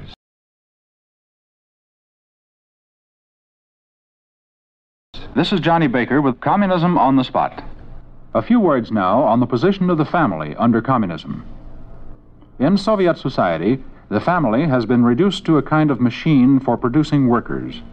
Soviet leaders have deprived families of the right to educate their children and have minimized the influence of family life by drawing women into the labor force. The institution of the family is looked on as part of the machinery for producing what are designated as obedient, disciplined communists. To accomplish this, the role of the parents has been taken over by the schools, by youth organizations, and by the establishment of boarding schools. The final aim of the party is evidently the education of all children away from the family. Supporting Miss Vanessa Brown in Vamp Till Dead were Jeanette Nolan, Ben Wright, and Norm Alden. Listen. Listen again next week when we bring you Jack Carson starring in Misfire. Another tale well calculated to keep you in suspense.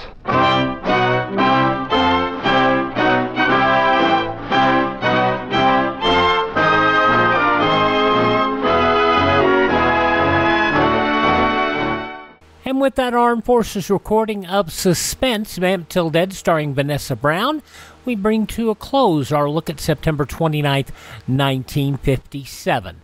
Tomorrow on Classic Radio Theater, we take a look back at the final days of old-time radio, with the final episodes of Yours Truly, Johnny Dollar, and Suspense from 62 years ago tomorrow, September 30th, 1962. And then we will have an episode of Gunsmoke and Fort Laramie from September 30th, 1956. And we'll have news from both those days as well, along with an episode of Claudia.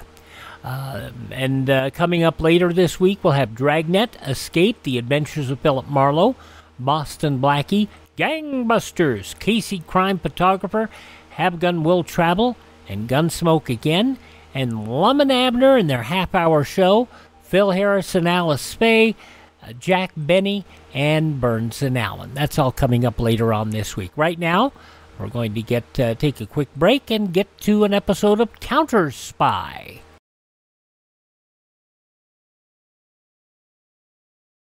Every family should have a home shelter area. Every family should stock that shelter area with a 2-week supply of food and water.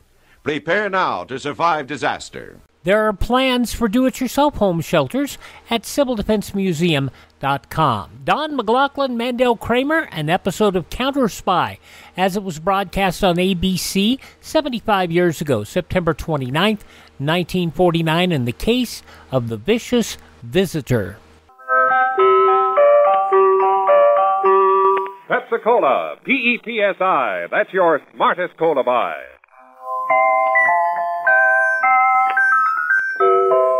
Pepsi-Cola presents Counterspy.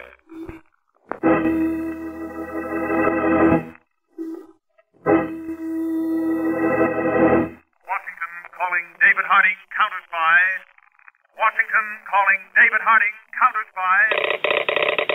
Harding, Counterspy. Calling Washington.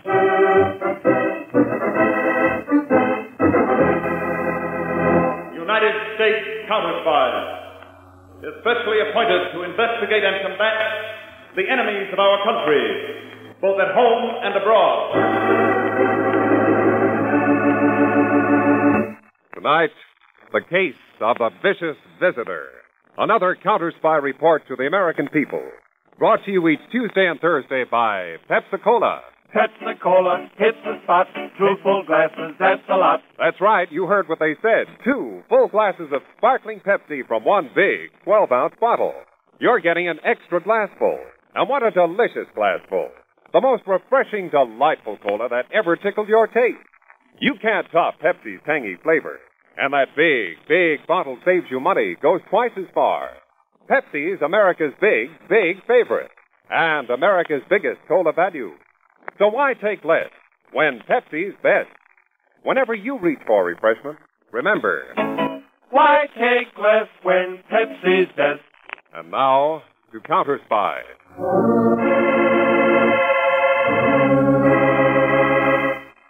A penitentiary, its high, thick walls looming black in the darkness. Inside, a sudden flood of searchlights illuminates every corner. Gates clang shut. And a siren wails frighteningly into the night. Attention! Attention all posts! Special alert! Block all exits. This is Warden Dean. Prisoner 196523, Rocky Gaines. Escaped from prison workshop 3 minutes ago. Block all exits. And be careful. Gaines is armed. He's a psychotic murderer and will shoot to kill.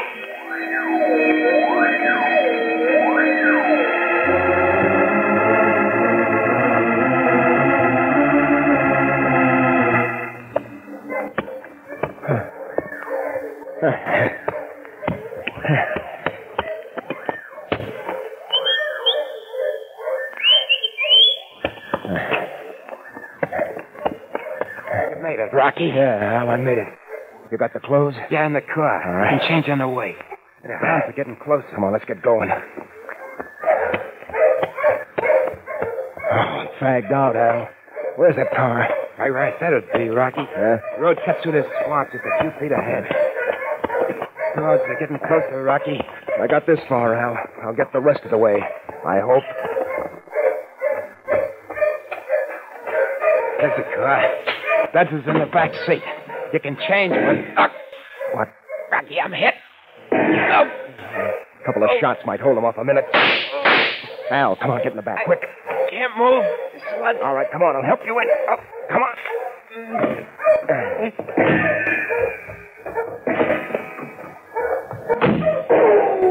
Give up.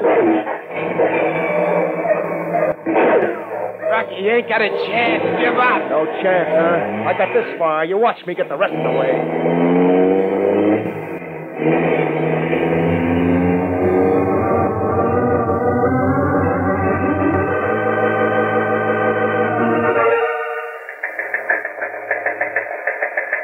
To David Harding, Chief, United States Counterspies, Washington.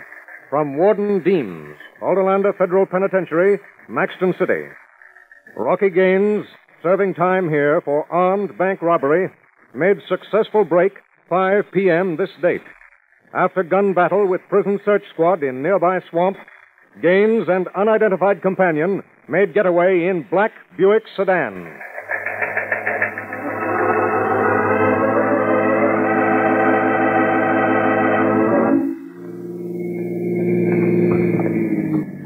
Rocky, where you driving it?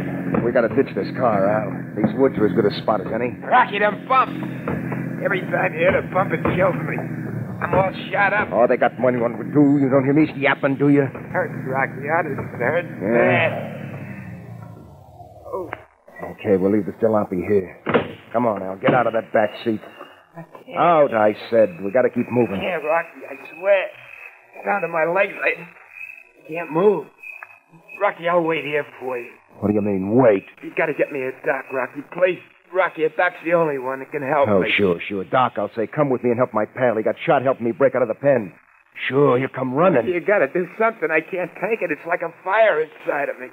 You're my pal. You gotta do something. Okay, Al, I'll do something for you. Rocky, that's gone. What's the idea?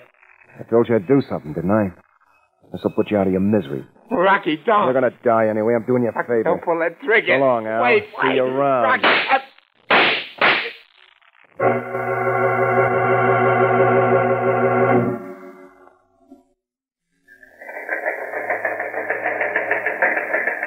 David Harding, Washington, from Conway, now at Albany Field Office.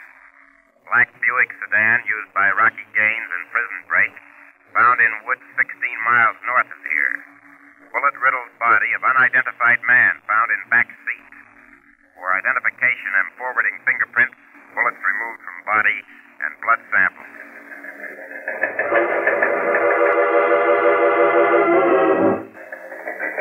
Go ahead, Chief. Harding, Washington, to Conway, Albany. Identification reports that fingerprints of the dead man are those of Alvin Troy, alias Al Trojan, formerly a sidekick of Rocky Gaines. We're working on blood samples you forwarded in the laboratory.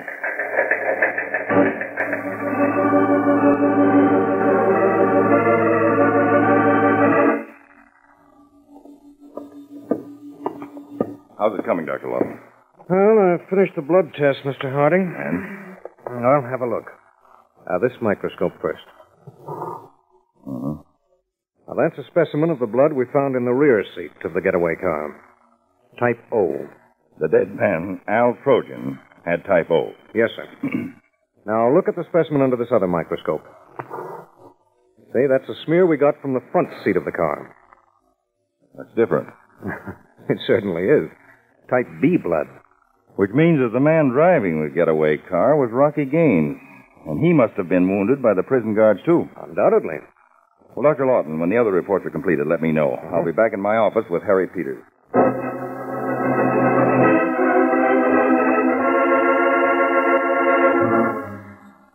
And the lab test, Peters, proved that the blood stains on the front and rear seats of the car were of different types. Now, what did ballistics dig up about the bullets in Trojan's body? Something even more interesting, Dave. Of the 5 slugs probed out of Al Trojan's body, only 2 were .30 caliber. The other 3 were .45s. What? Yes, sir. And the prison guards used .30 caliber rifles. And we know that Rocky Gaines was armed with a revolver, undoubtedly a .45. Nice boy, Rocky Gaines. This means he murdered his own partner. Rocky must have figured that Al Trojan wounded was a dead weight on his hands. And dead men tell no tales, especially to the police. Well, from all we know about Gaines, this doesn't surprise me, Peter. According to the prison report, Gaines is a psychotic trigger-finger type, a purely emotionless killer without normal human conscience. Special coming in on the radio, Dave. Harding, go ahead. Conway, Mr. Harding. I'm in Tannersville. I got a lead on Rocky Gaines. Let's have it. Less than an hour ago, a motorist picked up a hitchhiker on a back road 20 miles from here. And then at gunpoint, the driver was forced out of his car and left high and dry. The driver identifies the hitchhiker as Rocky Gaines? Positively. What direction did he drive off? North. All right, Conway. From now on, we'll use Tannersville as the focal point of our operations. Set up an emergency base for us there. Right, Chief. Why Tannersville, Dave? Look at this map, Peters. Here's Tannersville, the last large town this side of those mountains. Now, you heard Conway. Rocky was driving north. Which means he's probably headed into the mountains, hmm? Right. Now, with the local police, we'll set up blocks at every intersection of those mountain roads. Rocky may get into those mountains, but he has at least one bullet wound. Sooner or later, he'll have to get help up there, or come out for it. And when he does, we'll have to be close by, or some innocent people may get killed.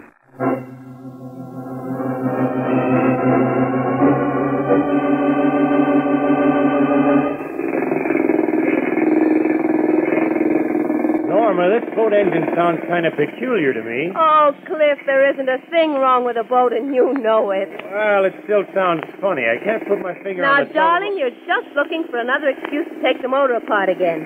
Now, isn't that it? Trouble with you, Mrs. Benton, is you know too darn much about me.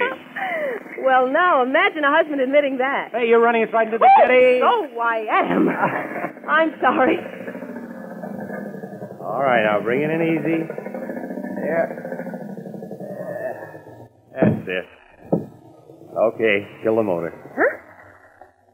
This is a nice landing. Thank you. Anything special you want in town, Norma? No. Yes, Cliff. Will you stop by Jane Tompkins and ask if she heard anything about that material I ordered? Jane Tompkins material. Anything else? Not a thing. I'll be back to pick you up here at 12. All right, honey. Here at the jetty at 12. Bye.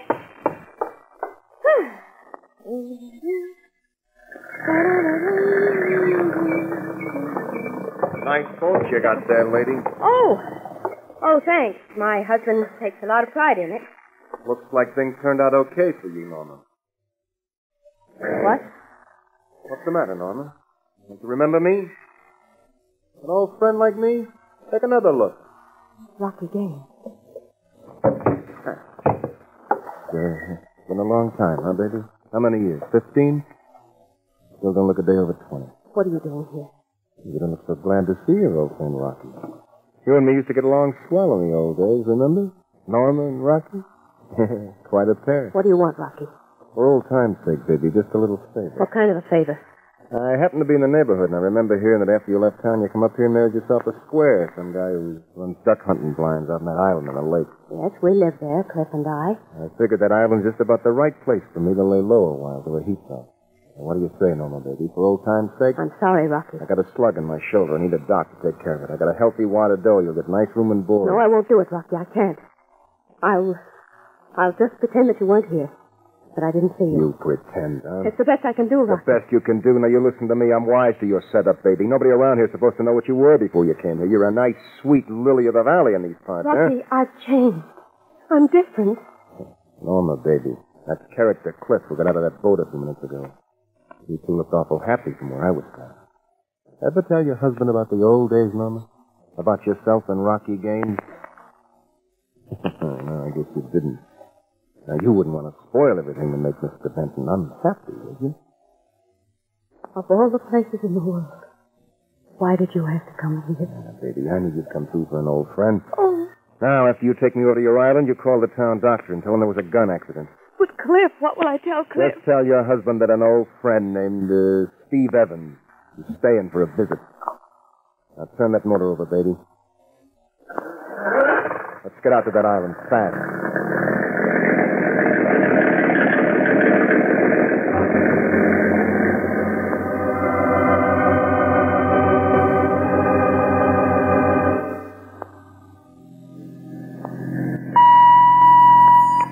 Harding, go ahead. This is Conway, Mr. Harding. We've just located a car stolen by Rocky Gaines. Lying at the bottom of a ravine, completely wrecked. What about Rocky? No trace of him, Chief. What's the location, Conway? Just off a dirt road called Elder Lane, 9 miles south of Crystal Lake. All right, Conway, we'll head that way. Better step on it, Pete. Right, Dave. We'll have to turn onto Route 16A for Crystal Lake. Crystal Lake. It means Rocky's still moving north. Yes. Without a car, he's going to be slowed down. Dave, now we can start closing in on Rocky Gaines from all sides. Yes, and let's hope we get him before any innocent bystanders excite his murder-mad mind.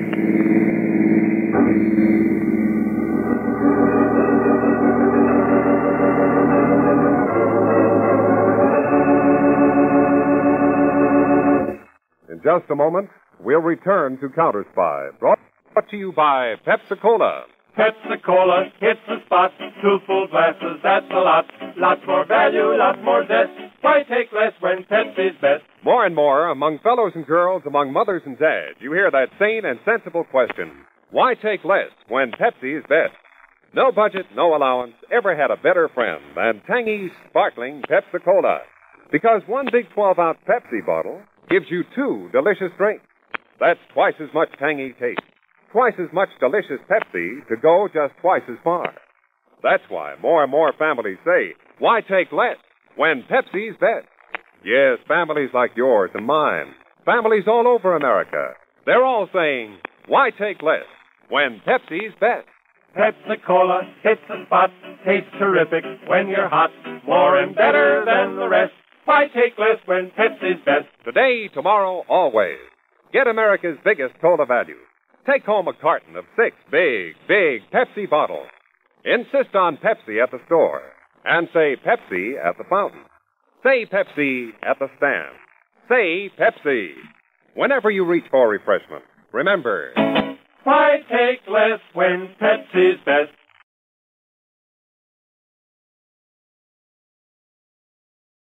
Now, back to Counterspy. David Harding and his assistant, Harry Peters, looking for the escaped federal prisoner and murderer, Rocky Gaines, are now in the office of a Dr. Raymond Vincent in the town of Greendale on the shore of Crystal Lake. Dr. Vincent, this is my assistant, Harry Peters. How do you do, Mr. Peters? Dr. Vincent. Well, now, if you'll tell us the story, Doctor. Well, of course, Mr. Harding, it can't have any bearing on your case, but that man of yours who stopped by here was so dead set on my telling you. Well, please go ahead, Dr. Vincent. Well, it was like this. Now, yesterday morning, the phone rings. It's Norma Benton, place over on Mallard Island. Mallard Island? That's a big island a few miles out in the lake. It's called Mallard on account it's a dandy spot for duck hunters. Matter of fact, it's the best darn spot in the state. Cliff Benton and his wife Norma are the only ones who live on Mallard. Cliff keeps the duck blinds in repair. County pays for it, you know. It brings business here. Well, Doctor, what about Mrs. Benton's telephone call? Well, it seems Norma Benton's got a friend that came to visit. Friend's name is, it wasn't it. I have it here on a card. Evans, that's what it is. Steve Evans. Steve Evans. And then, Doctor? Well, it seems Norma was showing this Steve Evans fella some of Cliff's guns. And one of the darn things goes off, and this friend is shot right smack in the shoulder. You have quite a few accidents like that up here. You know, you got to be careful with firearms. Doctor, do you have the bullet you extracted? Well, you usually do, you know, but this friend of Norma Benton's, what in tarnation was his name? I got it here on a card. Evans. Steve Evans. That's it, Evans, yeah. You've got a good memory, son. Well, this Steve Evans tells me he'd like to keep the bullet for a souvenir of his visit to Crystal Lake. Some folks are kind of funny that way, you know. I once knew a fella... Well, Doctor, we won't take up any more of your time. Thank you very much. Well, you're entirely welcome. I suppose I wasn't of much help to you, though. Well, you never can tell, Doctor. Goodbye. Goodbye, gentlemen.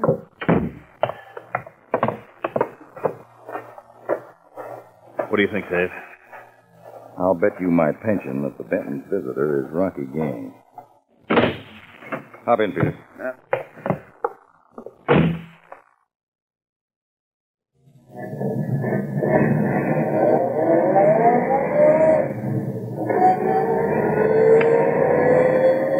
Harding to Conway in Master Control car. Conway to Harding, standing by. Believe we've located Rocky Gaines on Mallard Island in Crystal Lake. Have all mobile squads in area report to me at Lake Shore town of Greendale. That is all. The wind-up, Dave? Well, not just yet, Peter. I'm interested in Norma and Cliff Benton. Why should they protect and harbor a criminal? Suppose they don't know who he really is? Well, in that case, those two are in terrible danger. Rocky Gaines is a pathological killer. If we make any hasty move, he might murder them. That's true. On the other hand, the doctor told us that Steve Evans was an old friend of Mrs. Norma Benton. Peters, before we close in on Mallard Island, I want a complete checkup on Norma Benton. Then we'll know how to handle this capture.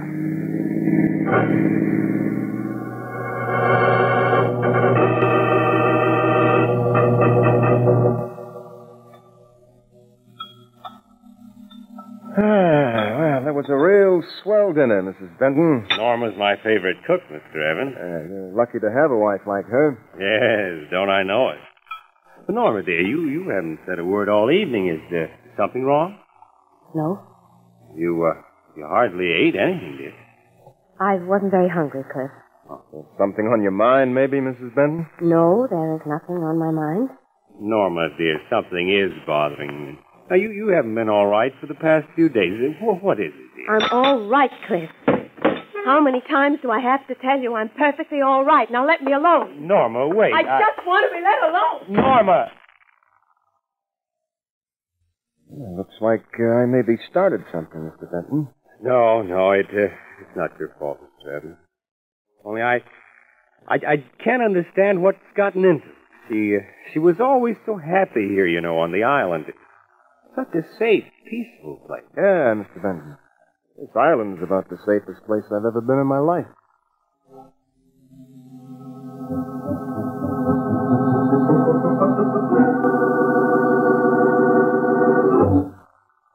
right, Scott. Thanks very much. Peters, did you get all that on the extension? All of it, Dave. This is Norma Benton, formerly Norma Marcy, entertainer at the Black Grotto in Bayside from 1931 to 1934. An old flame of Rocky Gaines. That undoubtedly means Mrs. Benton is giving help to Rocky. Yes, Peters. She's hiding him. Now we know how to handle this.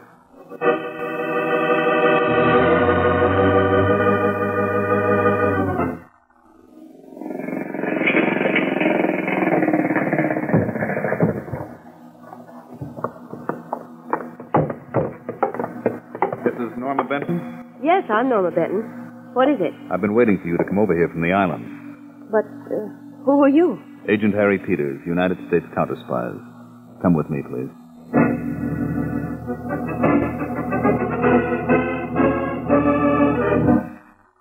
And that's the story, Mr. Harding. Rocky Gaines forced himself on me. I had to take him. You had to. Why? Because I didn't want Cliff. That's my husband to find out what I was once. I didn't want to hurt him. I see. Can you understand what I mean, Mr. Harding? Well, yes, Mrs. Benton, but there are a great many people like you who make the same mistake. Once you were in a bad crowd, but at least you had the sense to get out. You've nothing to be ashamed of. Some people don't see it that way. The right people do, Mrs. Benton, and from everything I know about your husband, he's certainly one of the right people. I was crazy to help Rocky, I know. If I had come to you in the beginning, Cliff wouldn't be in such danger now. Danger? What do you mean, Mrs. Benton? Rocky warned me not to let Cliff leave the island until after he's gone. He keeps his eye on Cliff all the time. Follows him, never lets Cliff out of his sight. And Rocky always has that gun with him. He told me that if anything goes wrong, if I make just one slip, he'll kill Cliff.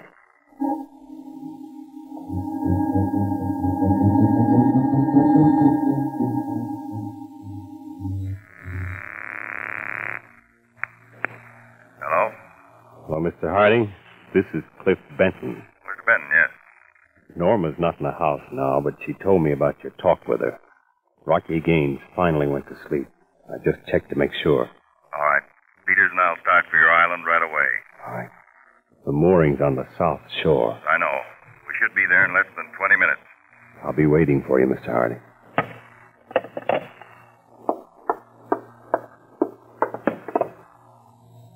You'll be waiting, huh, Benton? Gaines. I told Norma what had happened if either of you tried playing games with me. You should have left my wife alone. I knew her long before you did, you crumb.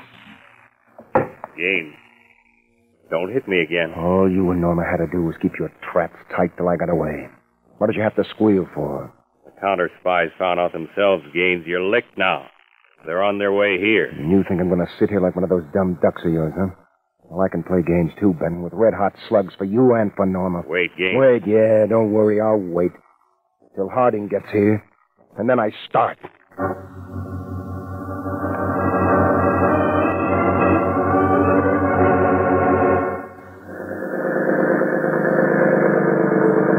Ballard Island just ahead, Dave. Make for the jetty on the south side, Peters. Right. Peters. What? Through the trees. That light. Light? Right in the center of the island. Over there. I see it. That's the attic light in the Benton house. Norma Benton's danger signal to us. Something must have gone haywire. Maybe Rocky tumbled to the plan. Let's get to shore.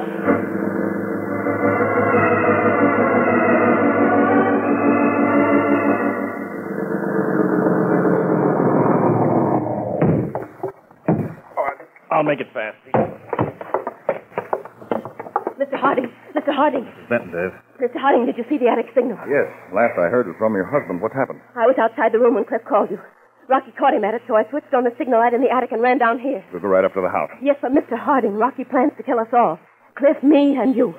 He's waiting for you to arrive. But if he finds out that I'm gone, he won't wait. He has Cliff in the living room. Peters. Yes, Dave. We'll have to improvise fast now. You circle around the house. I'll have to take a chance of going up the front way with Mrs. Benton. There's a back door to the living room, isn't there, Mrs. Benton? Yes. Okay, Peters. You come in through the back. I'll try to stall Rocky Gaines while I jockey him into position. Now, your cue to come in will be this sentence. Don't be a fool, Rocky. You got it? Don't be a fool, Rocky. I'll set on it, Dave. I better get a shot, Dave. Cliff! Cliff, he's killed Cliff! Mrs. Benton, wait. Don't go back there alone. Wait!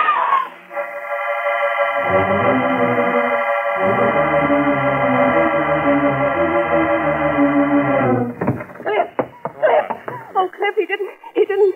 You're all right. Mr. Benton, where's the shots? We Oh, Mr. Harding, it wasn't Cliff. Thank heaven it Those wasn't. shots, Mr. Benton. What happened? Where's Rocky Gaines? Right here, Harding. Behind. Get your hands up, Harding. You and Benton both. That's it. Now keep them that way.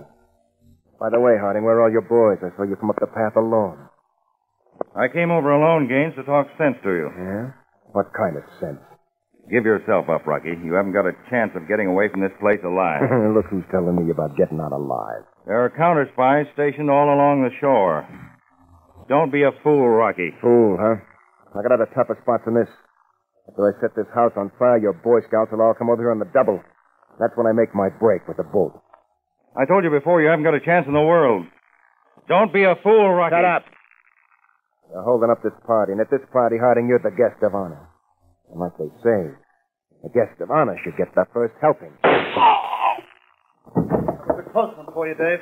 Oh, you're telling me, Peters. What happened to you? I said the signal sentence twice. Dave, believe it or not, those woods out back are thicker than we figured. Took me a while to get through. It's a good thing they weren't any thicker. All right, Mrs. Benton. A little shaky, but yes, all right. This Cliff is. We're both very grateful to you, Mr. Harding, for saving our lives. And our life together.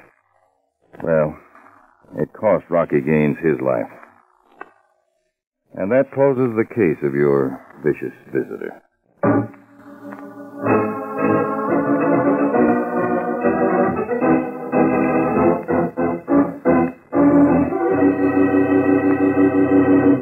When your friends drop in, be generous, but be thrifty, too. Serve plenty of delicious Pepsi-Cola. Pepsi's big 12-ounce bottle gives you not just one sparkling glassful, but two. Get a carton of 6 and serve 12 delicious drinks. Yes, Pepsi is America's biggest cola value. You get twice the tangy taste, twice the refreshment, twice the Pepsi. So why take less when Pepsi is best? Whenever you reach for refreshment, remember, Pepsi-Cola hits the spot. 2 full glasses, that's a lot. Lots more value, lots more zest. Why take less when Pepsi's best? This is David Harding again. A special word to employers. Give work to our handicapped veterans. Next time a job opens, write to Captain Maurice Witherspoon, Masonic Veterans Committee, 71 West 23rd Street, New York City. Give our fighting men a fighting chance for rehabilitation.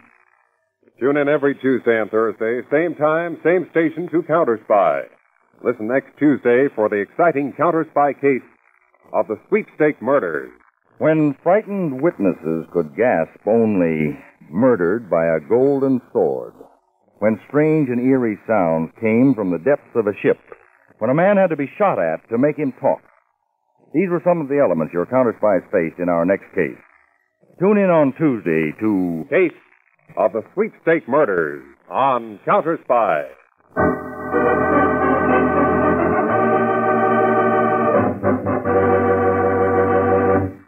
Tonight's Counterspy program originated in New York, was directed by William M. Sweet, dramatized by Edward J. Adamson, and featured Don Maclaughlin and Mandel Kramer, with music by Jesse Crawford.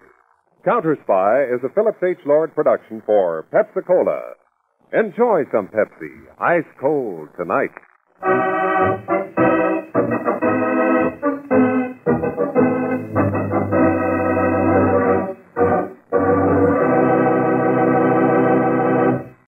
"75 years ago today, September 29th, 1949, Counterspy here on Classic Radio Theater with Wyatt Cox. Up next, an episode of Gangbusters.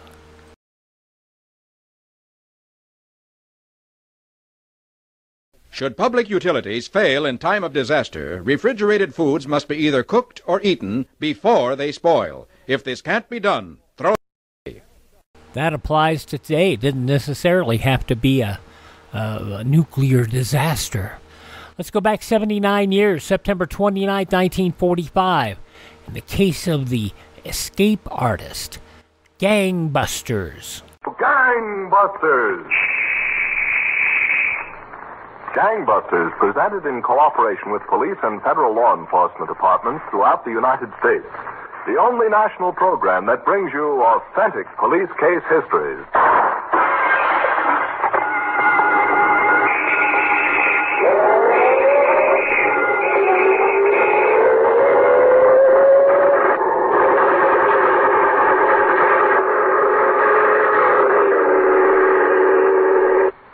Valentine, who has just resigned as commissioner of the largest police department in the world, takes over for gangbusters to interview by proxy Chief of Police Hans Halverson of Ray, North Dakota.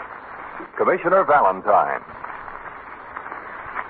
Now, Chief Halverson, the official police reports show that John K. Giles was an exceptionally cunning criminal. And deadly, Commissioner Valentine. So you're going to start tonight's case back at Leech Lake in Minnesota? Yes. There was a tall, wealthy sportsman, a Mr. George William Stubblefield.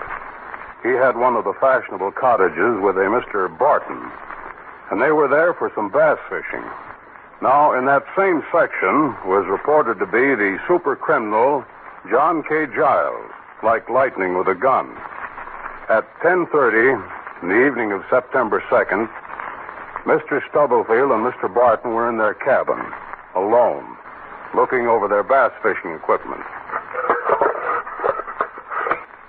I think I'll try my double spinner with a bucktail streamer tomorrow, Mr. Stubblefield. Yeah? Well, let me see it. The water's pretty warm in the lake, and I think the bass are down pretty deep. Here somewhere. Get those hands up. Both of you. Get those hands up or I'll shoot. Well, we have company.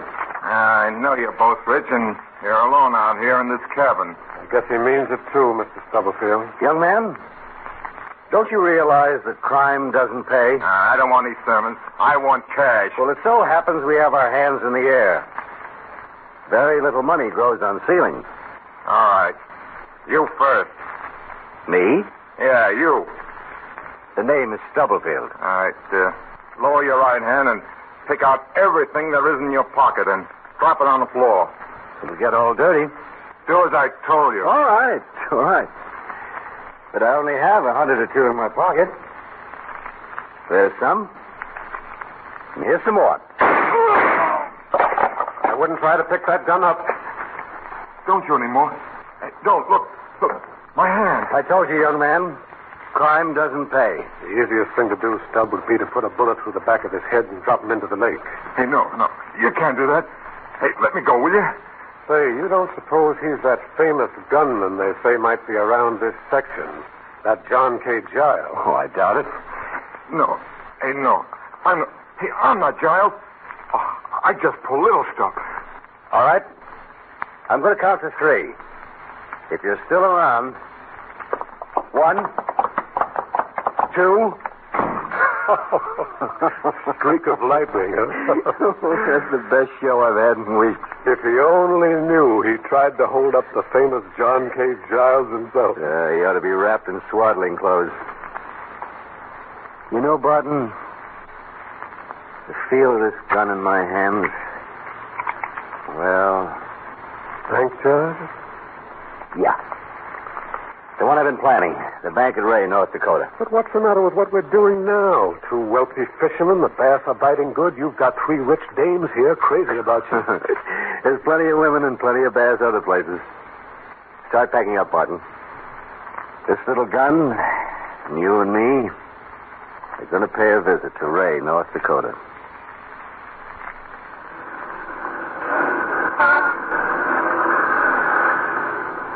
I didn't figure this Ray, North Dakota would be such a busy place, Giles. You ready? We'll take a little walk into the bank. Okay. Wait a minute. Don't turn around. Somebody's walking up and back here. Who is it? Johnson, the chief of police.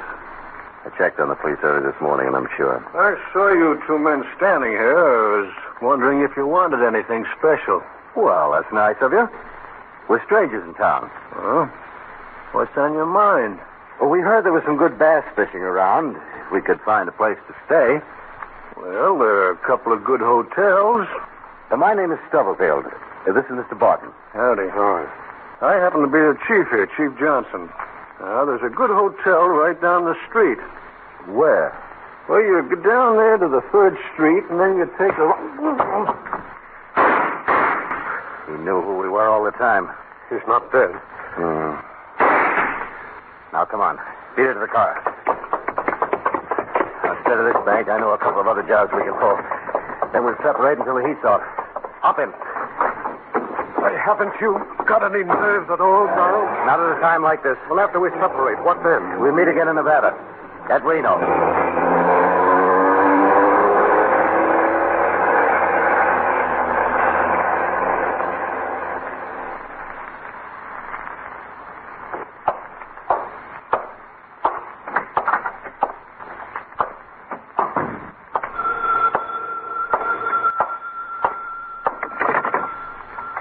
Hello? That you, Giles? Who's calling? It's me, Barton. I'm downstairs. Well, welcome to Reno. I missed you, Barton. Come on up. I'll be right there.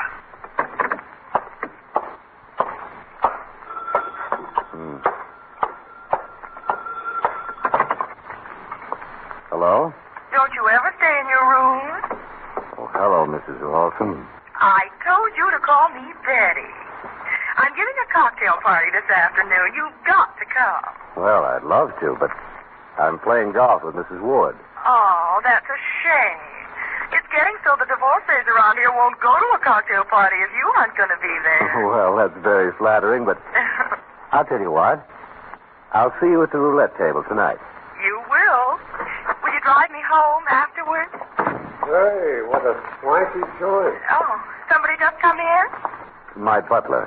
Oh, you lucky thing to have a butler. And now I'm one of them things. Now remember, tonight at the roulette table. Bye, my dear. I'll be there. Don't you dare forget. I won't. Goodbye. So now I'm your butler, huh? Oh, sit down, Barton. Yeah, things have been pretty rosy since I saw you last. Oh, yeah? What have you got lined up? About 10 divorcees for relaxation. And the gambling casino for us to take over. Say, how about a little thirst quencher, huh? Champagne? Oh, no. It gives me a head the next day unless I drink a lot of milk before I go to bed. And milk's making me fat. A slug of rye. I got a whole closet full. I just got in the room myself as you called. Get your hands up, Giles. You too, Barton.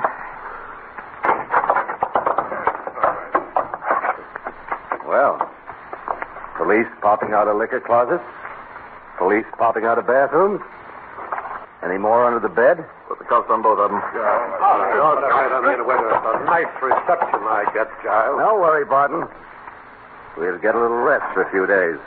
And we'll break out of whatever they put us into. Pretty cocky, aren't you, Giles? As cocky as you cops are lucky. No, it wasn't luck, Giles. After you killed Chief Johnson in Ray, North Dakota, you robbed the First National Bank of Genoa. Then you hired a private plane to bring you from Salt Lake City here to Reno. Well, where do we go from here? You're going back to Iowa. You've escaped from every prison you ever put into, Giles. But you ever hear of the specially built Potawatomi prison? Hey, that's quite a name, isn't it? The Potawatomi... Oh, never mind. I'll be out of it before I can pronounce it. And so, Commissioner Valentine, cop killer and escape artist John K. Giles was headed for prison. But we've just started our case. Well, Chief Halverson, we certainly want to hear what happened next.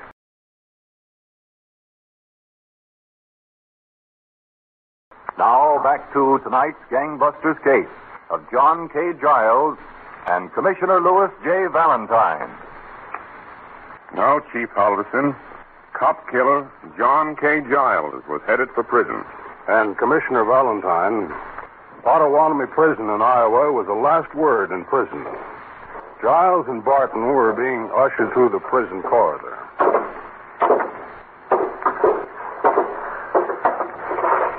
Now, this will be your cell, Giles. And Barton. Quite an iron box, this, isn't it? You're quite an escape artist, Giles. That's why a special cell like this was built for guys like you. You see, it's built on a turntable made of steel. There's only one door to it. The floor is steel. Well, in fact, you might try it out with a hacksaw blade. I would, if we had one. Use the one you have hidden in the heel of your shoe. Oh. I guess they've got us this time, Giles. All right. Seeing you know I've got a hacksaw blade, I'll try it just for fun. When you go through a door and have metal on you, it signals.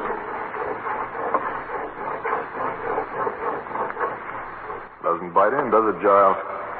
Quite amusing. Another thing, Giles. All we allow you is bunk blankets, overalls, and as living implements, toothbrushes, paper cups and plates, and wooden spoons. Oh, that's perfectly all right. That's enough for me to escape with. Oh, cut it out, will you, Giles? Now, if you two will step into your cell. What do you think of it, Giles? Well, personally, but of course it's just my own opinion, I think it stinks. Giles, I can't stand it in this cell. I'd rather rip up this blanket and string myself up. If that's what you want. This is the end. If I'm going to do any killing, it'll be the guard. But not me. Well, okay, but if we kill the guard, how can we get out? That's what I'm trying to figure out. Maybe we could kill the guard and use his clothes. Joe, set off that speaker and take it on the earphones while I take this call. Hello? How long before you come home, Walter? Well, I probably won't even be home tonight, dear. Oh, why not? Well, I'm in a little room in the basement, under the special cell. We're determined that Giles isn't going to escape. But Giles is in the escape-proof cell. He couldn't escape out of that cell. Well, this Giles is superhuman. We're not taking any chances. We've got a microphone hidden in the wall, and one of us stays down here by the speaker every second. Are they still plotting to escape? Giles can think up 2 new ways every 10 minutes. We let them go ahead and then stop them just about as they start something. Walter, the baby's got a new tooth. No kidding. That's what I wanted to tell you. Oh, that's swell. I'll call you back, darling. I've got to listen into Giles and Barton. All right, Joe. Switch it back. Okay, I see. So killing the guard is out. Maybe somehow we could get into a fight. Be badly hurt. Even then, I don't think they'd let us out of this cell. I'm going to turn in, Giles. I'm all in. My brain won't work. That's when my brain starts to work the best. I don't want to stay cooped up in this cell the rest of my life. All right, go to sleep. Let me do the thinking. I wish I'd been a Sunday school teacher or something. Good night. What's the matter, Barton? Think you're dreaming? Huh? You all finished? Sure. Say, you gone stark crazy, Giles? What? What's the matter? You thought I was asleep, didn't you? But I've been watching you for an hour, putting water through that little hole in the wall. No savvy? What's the gag? The cops have got a microphone in the wall. What? They've been listening for days to every word we've said. How do you know? I sounded the wall. Well, why didn't you tell me? I wouldn't have said some of the things I did. I wanted you to talk just like you didn't know. You were making up all those crackpot ideas to escape. You kept them busy, their minds occupied. Well, I was doing some special thinking to myself. Yeah, but why the water? Can't they hear us now? Water short circuits wires, Barton. That's what I've been pouring it through this little hole in the wall for. They'll think just something has gone wrong with the amplifier. While they're sending for a radio repairman, we'll do our real planning. Have you thought of something? We're going to start out of here in about 2 minutes. Now, listen, you wouldn't kid me. You wouldn't kid me about that. We didn't have anything to work with, but I made something. I chewed up part of a paper plate till it was a pulp. Yeah? Then I chewed up a few cigarette papers. And using that as a plastic, I pushed it into the cell lock here. And I got an impression of the lock. Holy smokes, but what good will that do? Then I used both of our toothbrushes. By rubbing them on the sharp corners of the cell, I shaped them with the right notches and curves. And those brush handles will unlock the lock. Oh, you're crazy, Giles. It wouldn't be possible. Then you stay here. I'm leaving. Just outside in the garage is a blue police car. The door of the garage is steel. But if the car hits it hard enough, I think it'll give. I don't know whether I'm awake or dreaming. Here's the toothbrush handle.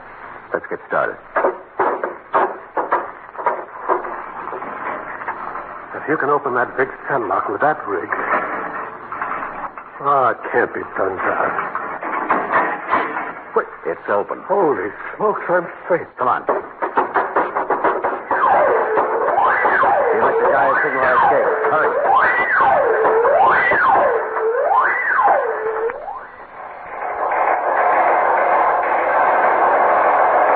Shenandoah, Iowa. Escaping convicts Giles and Barton have broken into cleaning establishment and now have fresh clothes. Disregard previous reports of how they were dressed. Attention. Escaping convicts Giles and Barton have just robbed home at Bedford on Missouri line and now have plenty of money and are armed. Gang busters warning to New England police. Be on lookout for dangerous killer John K. Giles, 6 feet tall, brown eyes, dresses smartly, scar on left side, rear of neck. Hobbies, fast cars, and fast girls. Watch for John K. Giles in northern New England.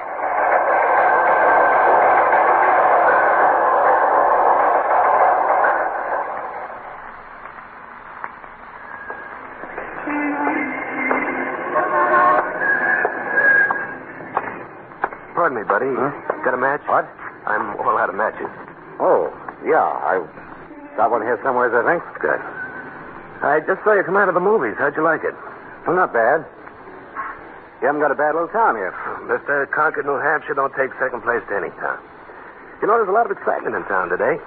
Yeah, why? That criminal Giles, you know, in the papers. Yeah? They found the car he'd been driving in town in a parking lot last night. They think he'll be around. Yeah, okay, bud. Don't move a muscle, Giles. There are 4 officers who've come up behind you with submachine guns. They'll cut you in 2. So that was the store, huh? And I fell for it. Yeah. And we have your pal Cook, too. Remember, boys, this guy killed one chief of police without giving him a chance.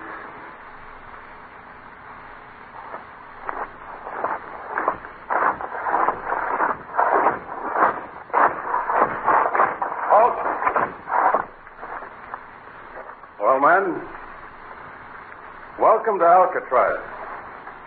Giles, step out. You have a nice sea breeze out here, Dodd. Well, Giles, you're supposed to be an escape artist. But never since Alcatraz was built has a man successfully escaped. Not yet, huh? Not yet. It's 2 miles to the coast of California. The tides run 8 miles an hour and can't be swum. The prisoners are not allowed to talk to each other. The prisoners are counted every 30 minutes. Oh, you guys here can count, huh? You're assigned to the laundry. Pressing clothes. We're doing the laundry for the Army now. And besides, Giles, a cop killer isn't very welcome at Alcatraz. All right, men. Start marching to your assigned places.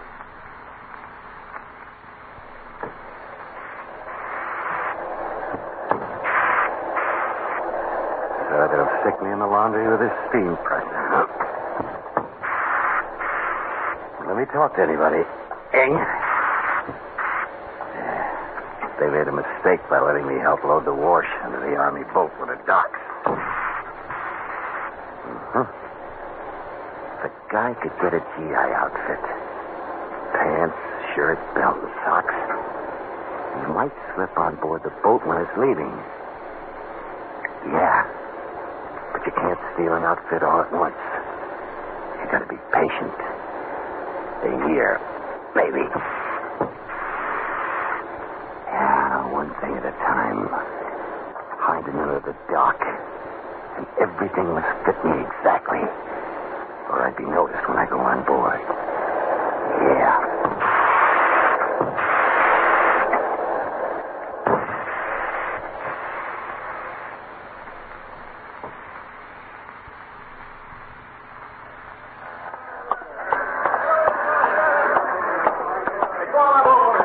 All right, no one else allowed on the dock. They will cast them off. got all aboard aboard? It's all aboard, Sergeant. Fine. I'm going aboard, then. Gas off the line! Yeah, they're sailing right off, huh? As soon as we get the gangway up, Sergeant. That's the stuff. Every trip, the sooner we can get away from this Alcatraz dock, the better I like it.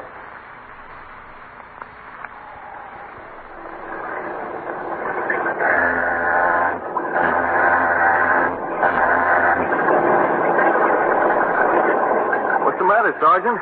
Cold?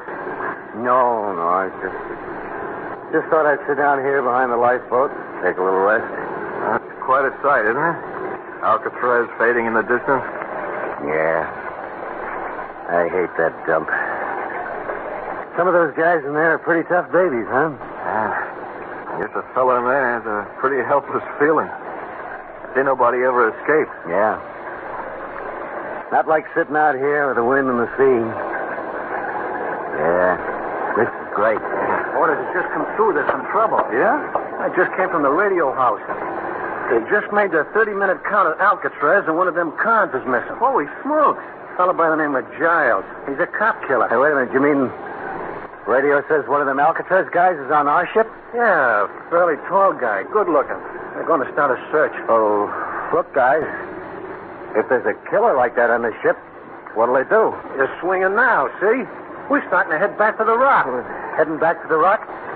Yeah. What's the matter? You seasick? Yeah, I guess I'll go over to the rail.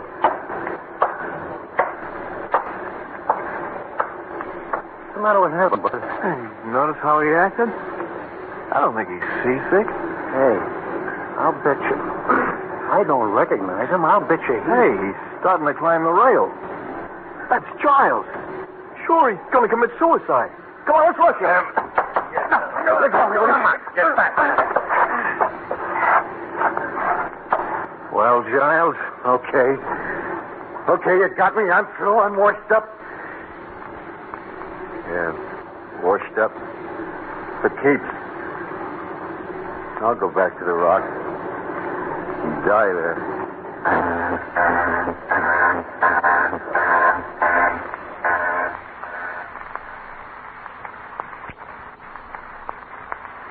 Giles attempted that escape less than 2 months ago, Commissioner Valentine. July 31st. And I understand, Chief Halverson, that his failure broke him. He's no longer the escape artist, but a broken wreck of a man. Yes, Commissioner. John K. Giles has no more spirit left. You might call him a walking dead man behind those massive walls of Alcatraz. Well, Chief Halverson, this has been a terrific case and just proves again that crime cannot pay. For next week, same time, same station, listen to Gangbusters. 79 years ago, September 29th, 1945, Gangbusters on Classic Radio Theater with Wyatt Cox. Tomorrow, the final shows of the Golden Age of Radio with the final episodes of yours truly, Johnny Dollar, and Suspense from Sunday, September 30th, 1962, and a couple of great westerns from this date back in 1956. An episode of Gunsmoke and Fort Laramie. And we'll hear Claudia as well tomorrow. But right now, we're going to hear about Superman and the latest from the Metropolis football team poisoning case.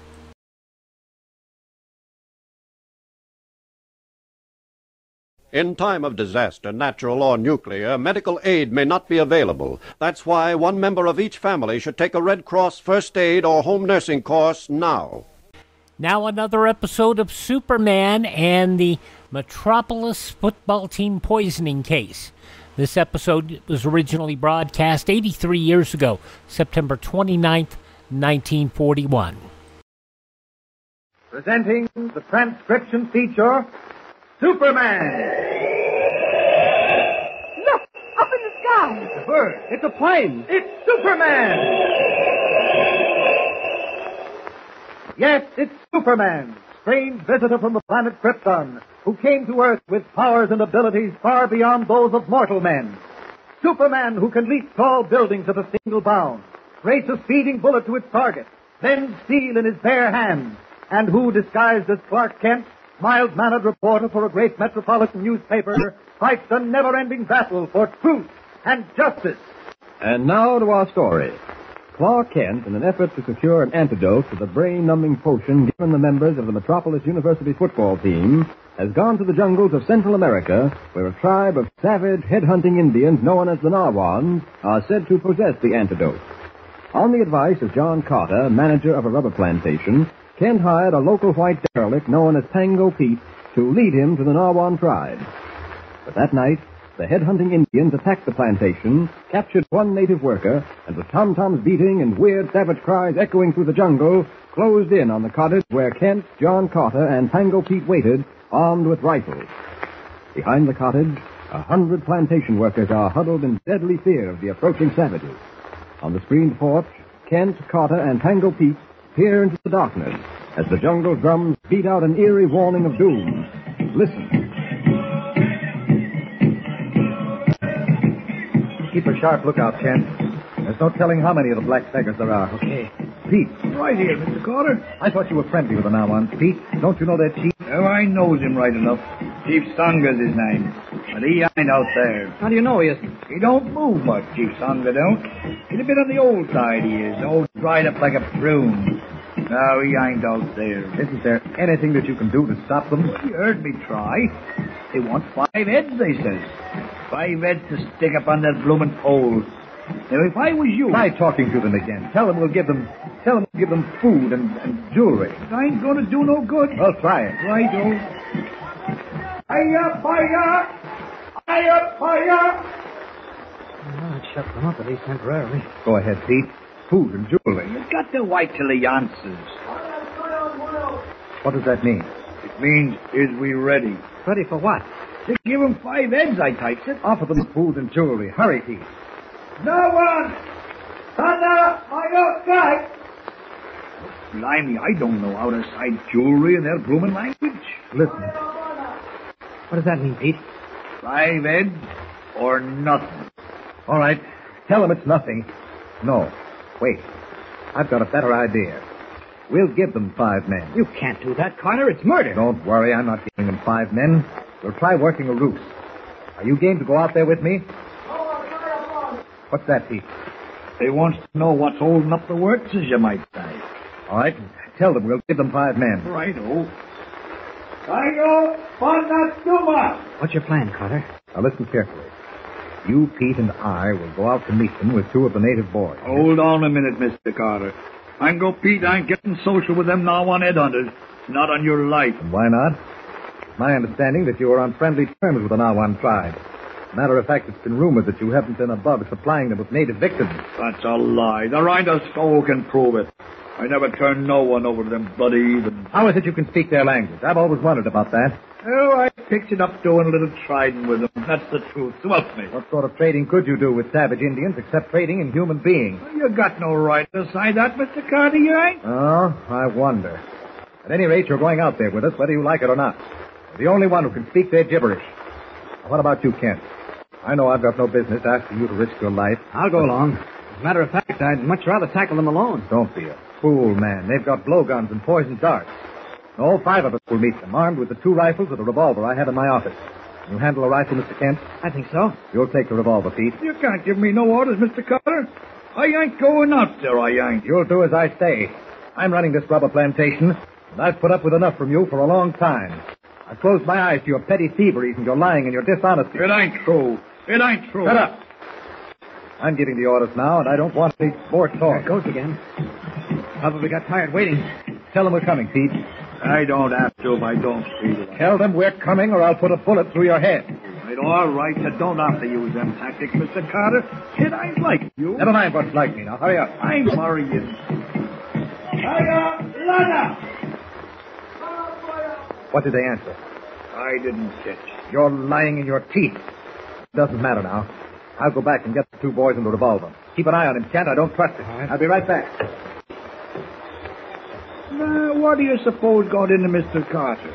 It ain't a bit like him. It ain't acting up this way. If you takes my advice, buddy boy, you'll wash your hands of this business.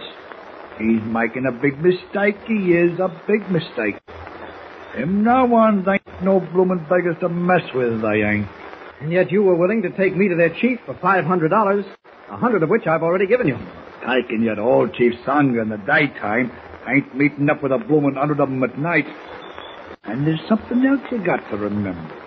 We ain't going to be able to get that medicine you come down for if we antagonize the Nawans. We ain't. I'm sure Mr. Carter realizes that and has taken it into consideration. I wouldn't be too sure if I was you. He's looking to keep his head on his neck, he is, and that's the truth of it. He don't care a bit whether you get your medicine or not. You can take it from me.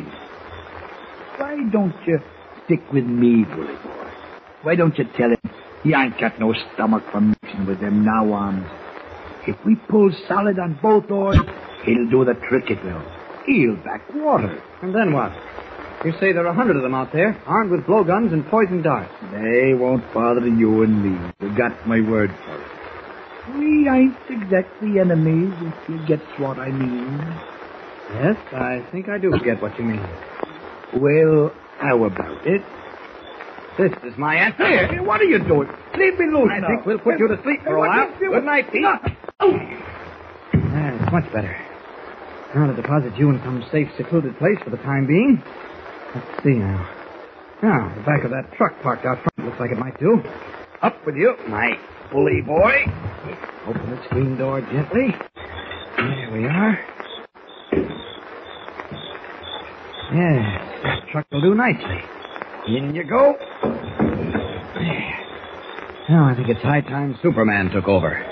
I can probably handle those headhunters without any bloodshed, and as Pango Pete said, it doesn't pay to antagonize them. Uh-oh.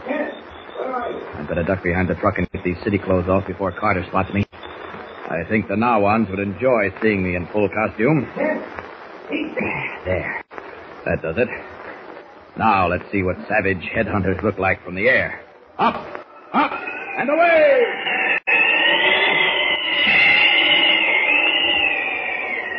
There they are, hiding in the brush at the edge of the jungle. There's a lot more than 100. Some of them seem to be carrying spears. I'll drop a little lower. Down! Down! Yes, a few of them have spears, probably with poison tips. They're certainly bloodthirsty-looking creatures, all painted up with bones stuck through their nostrils. I no wonder Pete didn't want to meet them in the dark. I said he didn't. Enough to frighten anybody. What would happen, I wonder, if I just dropped down in the middle of them? No, I don't think that's so smart. Yeah, that looks like a clearing over to the left. I'll drop down and watch them from there. Down!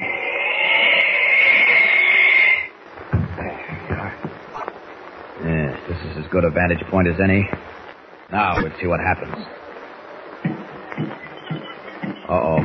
They're getting impatient again. That means trouble. Yes, they're moving out of the brush toward the cottage. I think I'd better... What happened? Great Scott! Carter's coming out of the cottage with 4 native boys. He's going to face them. He can't do that. It's suicide. Oh, and look, they're shooting poison darts at him. But he's firing. Carter! Go back, you fool! Go back! Carter! Now I'll have to take a hand. Up! There we are. All right, you beggars. Try your poison darts on me. Come on. You with that spear. Come on, pitch it over the place. There, didn't think I could catch it, did you? Watch out. Here it comes back at you. There.